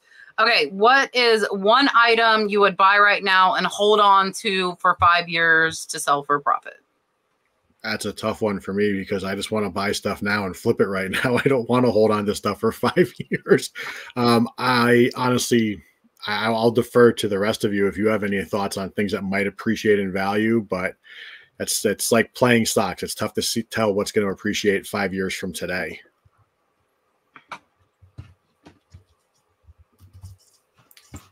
Alex? He's muted. Sorry. Alex? Yeah, he's something muted. to hold something to hold on to. We think it's going to go up in value. Is that the question? Yeah. I would buy more of the new Logan Paul wrestling figurines. I bought about 10 of those when they dropped, and they went up to like $200. So I wish I had another 10. I would hold on to them. So I'm like Chris. Like I can make 10 times the amount of money just by flipping items over and over again. But I would say it would have to be an extremely high-end collectible, something that's very sought after. It would either be a Mickey Mantle rookie card, like a very high grade, like a PSA 10, PSA 9, like something like that. You just, or Amazing Fantasy, which is the #1, which would be the first appearance of Amazing Fantasy 15, which is the first appearance of Spider-Man. So like that would be at a very high grade. I mean, those are just stuff that you just don't come by. And if you look at the projection over time, they have just been on this upward trend. So. I am with Chris and Rod, and honestly, there's nothing. If I buy it now, I'm going to sell it now. The value could go up. It also could go down. If we only had that vision, I said that when I did my Lisa Frank video last week. Do you know, I had so much of that stuff, and it's selling for $200 for a friggin' folder that I had in high school that cost $1. You know, I mean, if we could see in the future, it would be great. But wait, for me, I'm in the 1940s. Listen, buddy. Rod is my husband's age. I think they're actually the same age. So there are some. Listen, there's Lisa Frank since the 80s till now. So you can't say that. I learned a lot from that video. No, you're right though. It does sell. They're super hot, and it's the littlest things on there too can sell, like the pencils and everything. How much? I've been selling stickers for $20 to $50 a sheet. Kat, how many items did you end up getting overall in that big purchase? 104. So I was about $4 in a piece. And we are well into the profit, and I still have the highest value item listed. We've sold a lot at $65, which 10 at 65, 650. I only paid $400 for the whole lot. So just 10 of the 100 items puts us into profit. But I didn't she's still making things, and I didn't realize, and I did research this after somebody commented. So I do learn things from you guys commenting, and from somebody that's local to Lisa Frank. Apparently she was voted the worst employer in Phoenix, Arizona, because she treated employees so bad. Just a side note. And I'm like, well, for me, if it sells, it sells. Like, I don't care what the lady, I'm not buying it new, it's vintage. So I'm not giving her any more money by doing that. I'm just giving me money. But yeah, I researched it because somebody said that, and I was like, holy crap. Like, there, sure enough, there's the article saying her staff turns over multiple times a year. So yeah, anyway, side note about Lisa Frank that I didn't talk about in my video. All right, one tape gun. Let's pick the winner, and then we have a little bit more time to answer some questions. I got to the giveaways late because I'm squirrel tonight. Patricia, Casey, you got the tape gun. So for the tape gun, you just need to email me and I will give you a coupon code. Okay, Matt wants to know, how do I comp jewelry when sometimes I can't find similar designs? So I was talking to Tucker's dad on the phone today for a long time, Ryan, and we were discussing jewelry. So for jewelry, after having years of experience with jewelry, with eBay and whatnot, first things first, I don't pick up things that are not signed or attributed to a name for jewelry to put on eBay. The market is saturated by overseas sellers. And if you don't have a name or something that you can keyword, like I can still sell my Native American turquoise jewelry without a maker. It's going to sell for more with a maker. So that's a good example. So if I had a turquoise sterling cuff, I couldn't find a price, I would search the solds and look for one closest to the design and size that I had. Same thing if it was a flower brooch or whatever it might be. But don't expect jewelry to sell fast if it's not branded, even if it's sterling silver, even if it's gold, because the market is flooded on eBay with jewelry. And I would advise promoting high. We promote at 12% at our highest on all jewelry. When I did a lot of jewelry, I was actually promoting at 15% because the market is so, like, it's flooded. But if you find name signed pieces, then you're good to go. So if you're buying for eBay, I would not buy it unless you have a signature or no. If you get in a big lot, Whatnot was my go-to. But now I'm trying to just pick up more of the higher end signed pieces that I can sell on eBay. I hope that makes sense. If you have more questions, just ask me. Russell has 20 neckties that are not worth selling individually. Should I make a lot under ties, or would you put it under the craft category? I was told a lot of crafters will buy them for projects. I would just look at sold comps under both categories and see where the highest value is on them. I personally had last year when I was going through my clothes and getting more and more of it, I did buy a bunch of different ties just to take a shot with them and see what the market was bearing, some higher end stuff. And honestly, ties are really tough to sell, especially pre-owned. So making a lot, and if crafters are buying them and you see that people are buying them in lots that way, list them that way. Especially if you're not that much into it and you can make a profit on it, definitely a good thing to do. Yeah, I would definitely lock them together. I would think to put them under ties, but like you said, if they're selling under crafts, then throw them under there. But check the sold comps. Yeah, I would definitely lock them together. It's normally what I would do, stuff like that. But you can actually use keywords that you can actually probably cover a lot of ties and crafting in the same category and the same title, so you actually hit both markets. You just have to be, just be a wordsmith when it comes to a word ninja when it comes to your titles, and you should be able to do that. And then also in your description as well. Yeah. And people make tree skirts out of ties. They look amazing. I found that because, okay, there's the tie guy. I don't know if he still makes YouTube videos, and I watched a tie guy and I thought I could sell ties. Well, I cannot sell ties to save my life. I've sold Air Maze ties. Those are the only ties I've sold. And yeah, I would probably, me personally, I would put them in crafts, but that's just me.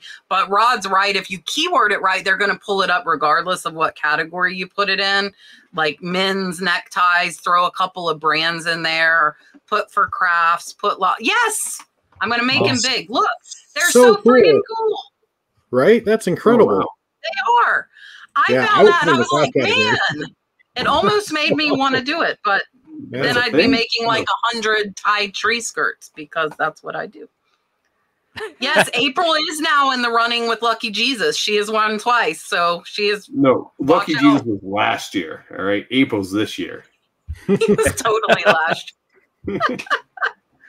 Thank you guys for subbing to Chris and to Alex. We greatly appreciate it. I'm sure they do as well. Deborah, look at him with his fancy card. Deborah said she has 4 resin pier candles. 2 are 7 inches, 2 are 9 inch. Would you sell as a lot, in pairs, or like list by 1 and 2 quantity? I think that's what she means. I'm going to pass. I have no idea what a resin pier candle is, so I don't know. I would really just base that decision on the sold comps. If they're selling, more often and better in sets, then I would list them as a set. Good, Kat. You can take this one. Yeah. So lucite or resin candles can be very valuable, like $50+ a pair, guys. So I would look them up. So you know what they look like, because you can find them really cheap sometimes. I would sell them in pairs by the height. Oh, they're Pier 1. But look up, for everybody, look up lucite candles. Pier 1, I would do in sets of the 7 inch and the 9 inch is what I would do. We do very well with Pier 1, guys. My Pier 1 charger plates, we've made like close to $1,000 off them. Pier 1 is a good brand to pick up. 110% pick up Pier 1. But the lucite candles, that's another bolo. But yeah, Pier 1, I would do in pairs. Oh, look, see, he's like the resource of the night. What are the prices on them? Look, $45, $99. Oh, wow. Yeah. I mean, that's just the top 4 right there. They sell for a 40, lot. 45. Wow. Something I'll be looking for. Yeah. Yep. Uralali says, what do you do if they break the item and then return it to you? I think we've already talked about that. I mean, if we're taking returns, you can, take half off on the return value that they're giving to you. And then you can also, reach out to eBay for the other half because you got it not in the same condition you sold it.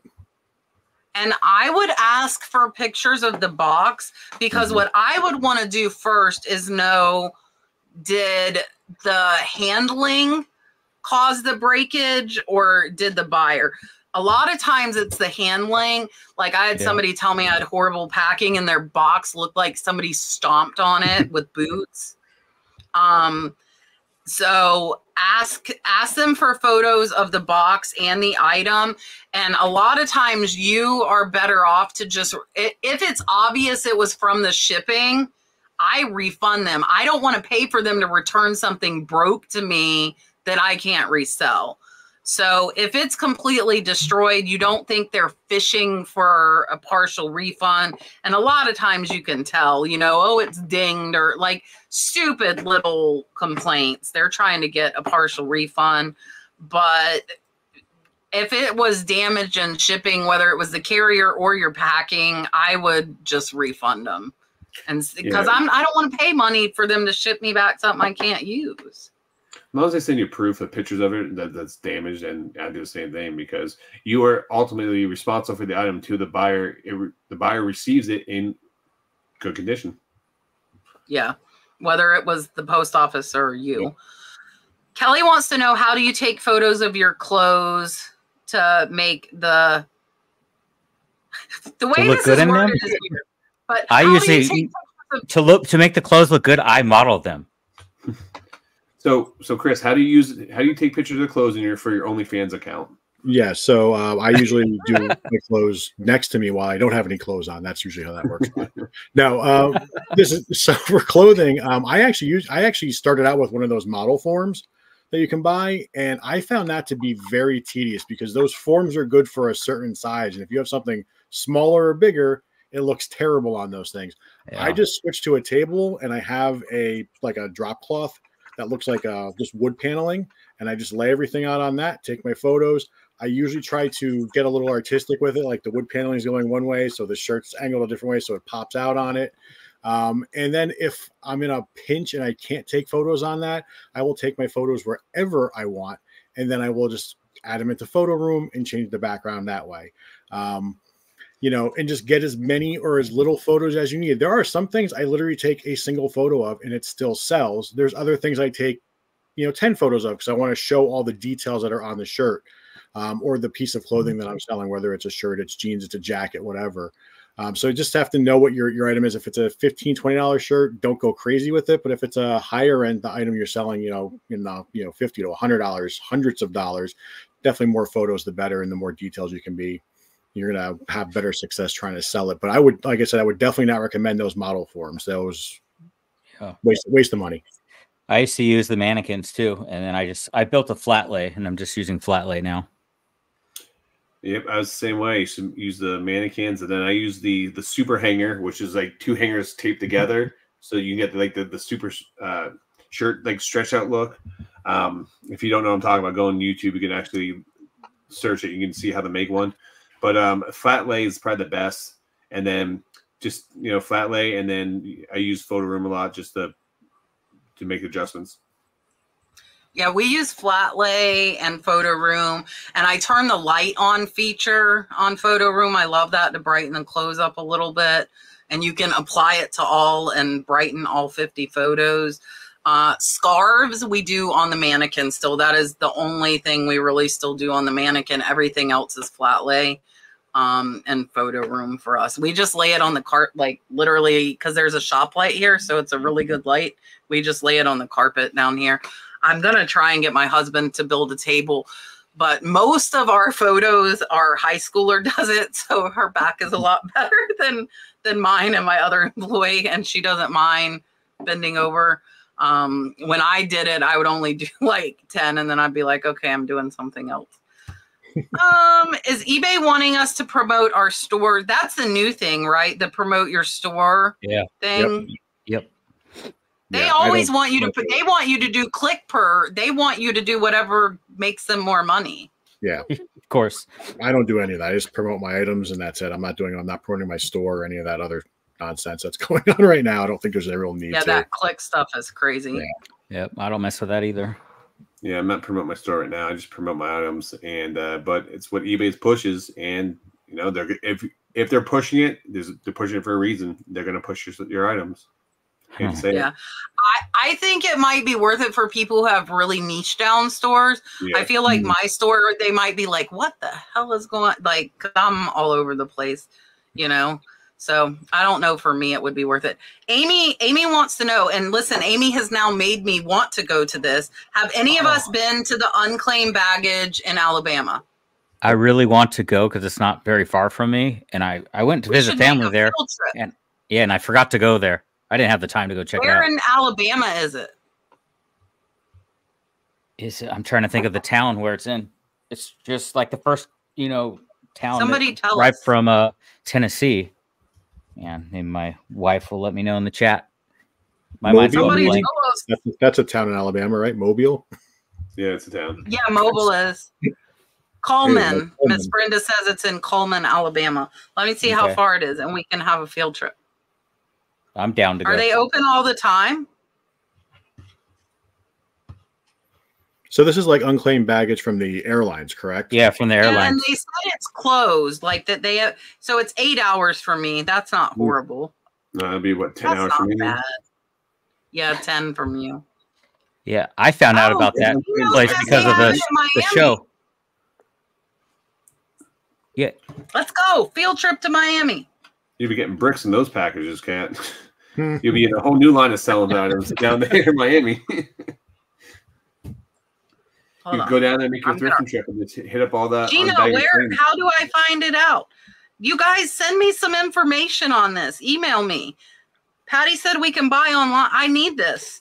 I think Julian's probably not still in here. Julian did a lot of small unclaimed baggage, I think, and did a video on it. I swear he did it. Was it luggage or did he do post office unclaimed?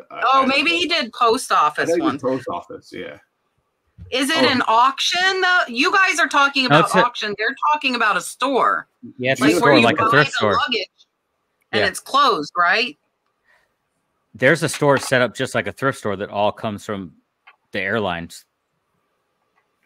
Yeah, and they said that they haven't looked through it.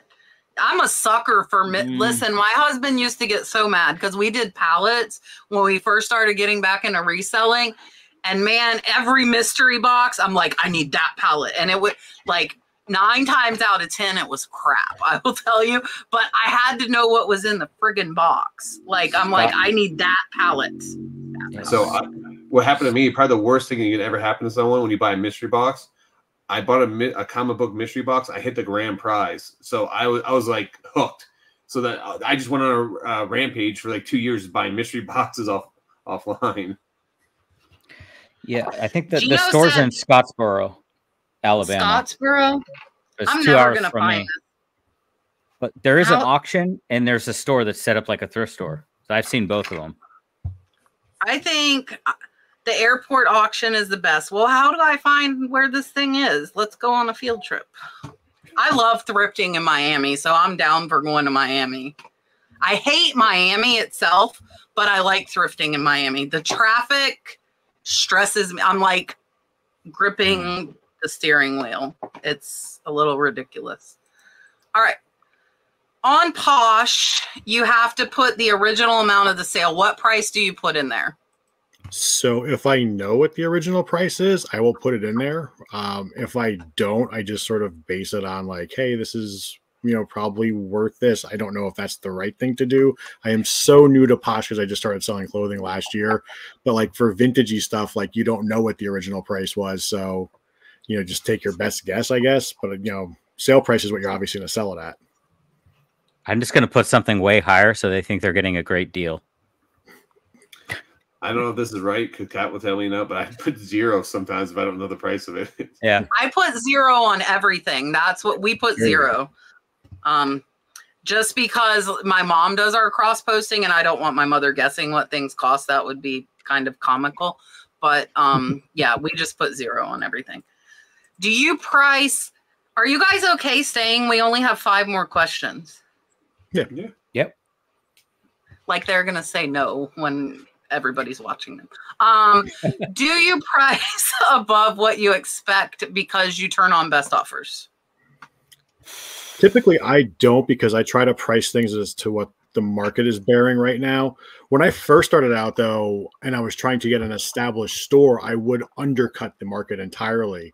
But now that I'm more established, I'm just pricing as to market prices. And I sometimes will price up a bit because of best offers on, or I'm running a coupon, but most of the time I don't. Most of the time it's just, hey, this item's selling for $50. I'm going to price mine at $49.99. That kind of deal. Yeah, I try to kind of come in the middle of the whole market. I used to go high too because I had best offers on, but now I just want to move my stuff a little bit quicker. So I'm trying to base it on the market and what it's selling for. So I use probably a hybrid format where I do like an 80-20 rule where 80% of my items are going to be around a little below market price or in kind of the middle of the market price. And about 20% of my items are going to be either at the highest or above the highest on because they are one-off items or they are items that haven't found on eBay in a year or two. They haven't sold. So, if the right buyer comes by, they will get a higher price on, but also put by a best offer in those too. So I kind of use a hybrid model. Yeah, so I typically come in right at market because, and I'm surprised Rod didn't say this, you make your money on the buy. Yeah, so correct. You should have room at market to accept offers of 10% off, 20% off, and still make a decent profit if you buy that room. So I set at market price, and then what I have started is I send 30% off after 3 months because of what Alex said. I want it gone faster now. So I'm wanting a little faster turnover rate. So flat lay is just, Jackie, flat lay is just laying it flat on the floor or a table. It's just exactly what it sounds like, just laying it completely flat. Yeah. If you ship a package that is never scanned and never arrives, does USPS eventually refund the unused postage?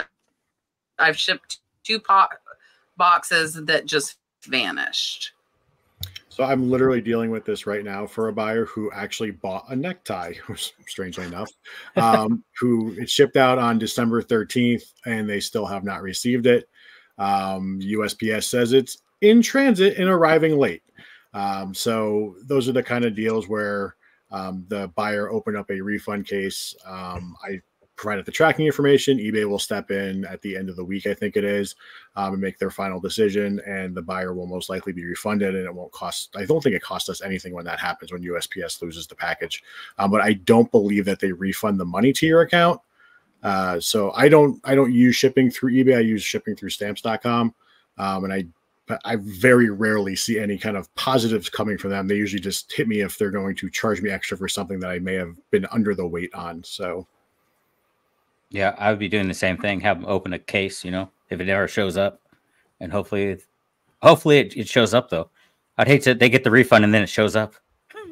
So a good hack for this is anytime you have a package over 7 days it's missing or not, go on the United States Postal Service website, file a claim for the item that is missing, and I would say magically 9 out of 10 times they find the package pretty fast. I actually just filed one this morning and they found it this afternoon. So it does happen.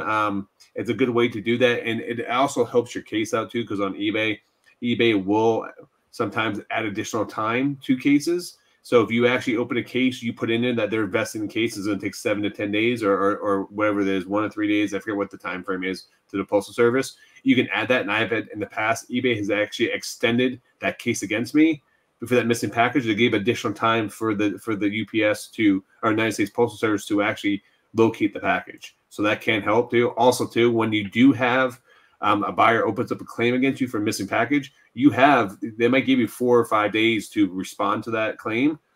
I send them a private message directly. I don't go on there and respond to the claim until almost the last day. They give myself the extra time, because once you do respond, you go in there and add any information, the buyer can actually escalate it to eBay.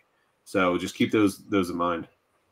So I think all 3 of them missed this part. It was never originally scanned. If it was not scanned ever, they are not going to track it. They are not going to refund you, which is why if you have this issue, Anne, what you need to do is you need to stand in line, you need to hand it to them, and you need to watch them scan it. We do our scan forms where every single label we do is scanned in one to make it easier on them. Whatnot and eBay both have that. Posh Mercari do not. So our post office will actually take back our eBay and Whatnot, and then we go to the counter with the Posh and Mercari sales, and they scan them and they give us a receipt. So if they never scanned it, you are out. Hopefully it will show up. I will tell you, as somebody who has done this, and not saying you did this, check the cracks and crevices in your car, especially if they are smaller items. We have found stuff in the truck under the seat 3 months after it should have been mailed. And the bad thing is it was scanned because it was on the scan form. And it was in the bottom of the truck. I just had one that kept updating every night, and I did the missing search, and I turned on text notifications. And it was 12 days out. It was to Phoenix, so it was a bit of a way. And it was a $70 item. Luckily, the buyer was understanding. It kept saying, in transit, running late. In transit, like it didn't have a location. In transit, running late at midnight. Every night for 5 nights. And the guy said, hey, look, if it's not here by Monday, can we talk about a refund? And I'm like, if it's not there, we can talk about a refund. But it ended up updating last night to Phoenix, and it was delivered today. So we were safe. But if you have no scan on it, you have no proof that they got it, is the problem. Yeah, I do get nervous when I just set it on the counter and leave the post office that they get everything. Yeah, for sure. So if it's picked up at your house, they should scan it when they pick it up from you. And what sucks for the postal carriers, if they pick it up from your house, they cannot scan a scan form. They have to scan each box individually So just be aware of that. That we love our postal carrier, so we bring them to the post office to sit. It would cause her 2 extra trips to bring our boxes on Mondays because it fills up our truck and the truck bed sometimes. So for us, it wouldn't. All right, real quick, Barbara asked, Dalton had he had a boo-boo. He bit his cheek and cut the whole thing at school. He fell on the playground like face down. And the teacher actually, I don't know if she thought I was mad. The teacher came out to my truck this morning when we dropped him off. And she said, I'm so sorry. I did not realize how bad it was. She called me when it happened, but his face didn't have time to swell. And the poor kid looked like he swallowed a golf ball for 3 days. And it was pretty bad. She's like, I'm like, it's okay. He's healed. Like we're okay. And then he lost his first tooth. If you guys didn't see my post on Instagram, and he cried for 2 hours because he wanted it back in his mouth. But now he just checks the mirror every 5 minutes to see if his big boy tooth is growing in. So he is fine from both of them. That's funny. I think this is going to go to Rod again. I have several comic books with stickers that say not for sale to minors. I don't know anything about comics and wonder if there is any risk in selling them. So on eBay, you have to be 18 years or older to have an account. You can sell those on eBay. I would, if the covers show any type of nudity or any type of that, put stickers over, not on the actual comic book, but because the comic books are usually bagged and board when these ones, because they are protected. But you can put little stickers or sticky notes over anything that, any naughty parts on the covers. But yeah, you can sell those on eBay. And believe it or not, there is a huge market for those, a huge market on Whatnot. There's Whatnot sellers that do nothing but adult comic books on there. And if you ever just randomly go on one of those streams, you're in for a show. Let's just put it that way. And does anybody know if you can sell animals on Whatnot? Like live animals? Like live? Yeah, like my axolotls. They sell live plants on there. Why can I not sell live animals? I don't know. I want to know. Okay, anyways, I want to sell my axolotls on Whatnot. Patricia's asking, where would I list a Mickey Moto pearl ring? I would list it on eBay because that is a very well-known name for pearls. So that would be a perfect thing to list on eBay. Last question, then a super chat, and then I will let Chris and Alex tell you guys bye. Thank you, everybody, Rod, Chris, and Alex, for staying a little bit late so we get through the questions, and you guys for hanging out with us. Russell wants to know if it's damaged, can't you make a claim through the post office? Sure can. Rod already said it. Yeah, didn't we already answer this pretty much? I feel like we did. Yeah. I think this is opinion, and like Rod knows what I'm going to say. You can make one through the post office. Doesn't mean you're going to get paid out through the post office. Right. Put it that way. You should try, though. Yeah. So I actually, if I had something broke again, I think I would file a claim because a few people have told us that they have gotten the claims approved. But when COVID first started, basically, if it wasn't lost, they wouldn't approve it. They would make your buyer bring it into the post office.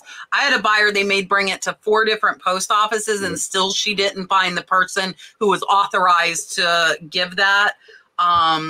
So me, if it's under $50, I'm not going to waste my time claiming it. I'm just going to refund the buyer, tell them to keep it and be done with it. But you can. Yeah, and Pixie Picker and a lot of people have said that the claims through pirate ship are easy to do. Yep. I just got one. And yeah. If you use a P.O. box instead of your home address, because you set up your account through your home address, you actually have to submit a copy of your driver's license, your ID. But I had a UPS package that got lost, and it literally went to customer service, filed a claim, and then within a couple of days, approved. So nice. Yeah. All right. Rosie sent a $1.99 super chat to close us out. I'm going to give you mermaids because I haven't played the mermaids in a while. And then we'll let Chris and Alex tell you bye. And Rod and I will tell you what's going on with us. Here you go.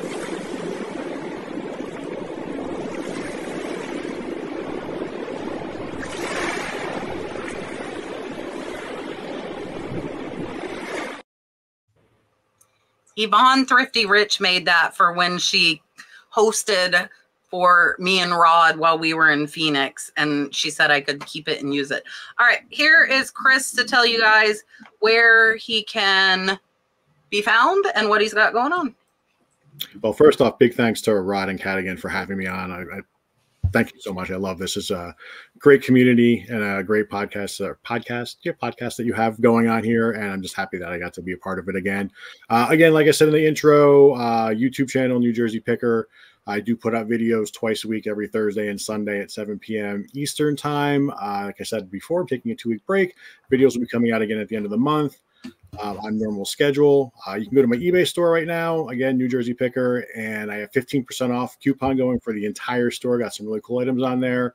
And if you're not on the Trash to Cash Facebook group, Trash to Crash. It's late and I'm tired and I've been talking a bunch.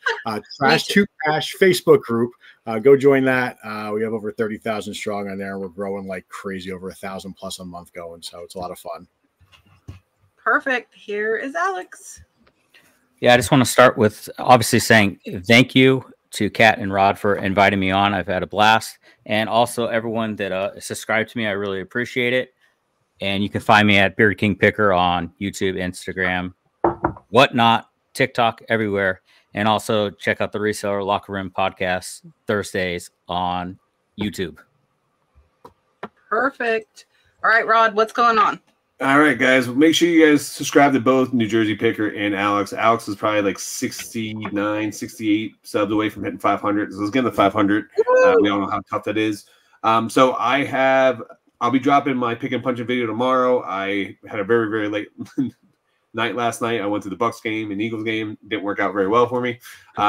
Check out my flipping and punching channel. I dropped a new video. I found something crazy in a dumpster. So go see that item right there. And I'm going to next week. You guys want to meet Mrs. Punching? Next week, we're going to be doing a live whatnot, giving away stuff for free. We're doing a customer appreciation. Everything's free. Just show up to whatnot. I'm going to give away everything for free. And we're also doing a big storage unit blowout there.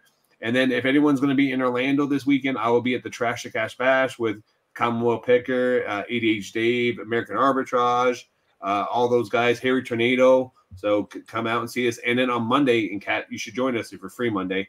We're going to go to the Webster Flea Market, the biggest flea market They're in shipping Florida. this Monday. So, you're shipping. I was going to go yesterday, but I didn't go. But I will be there too, week. so come see me.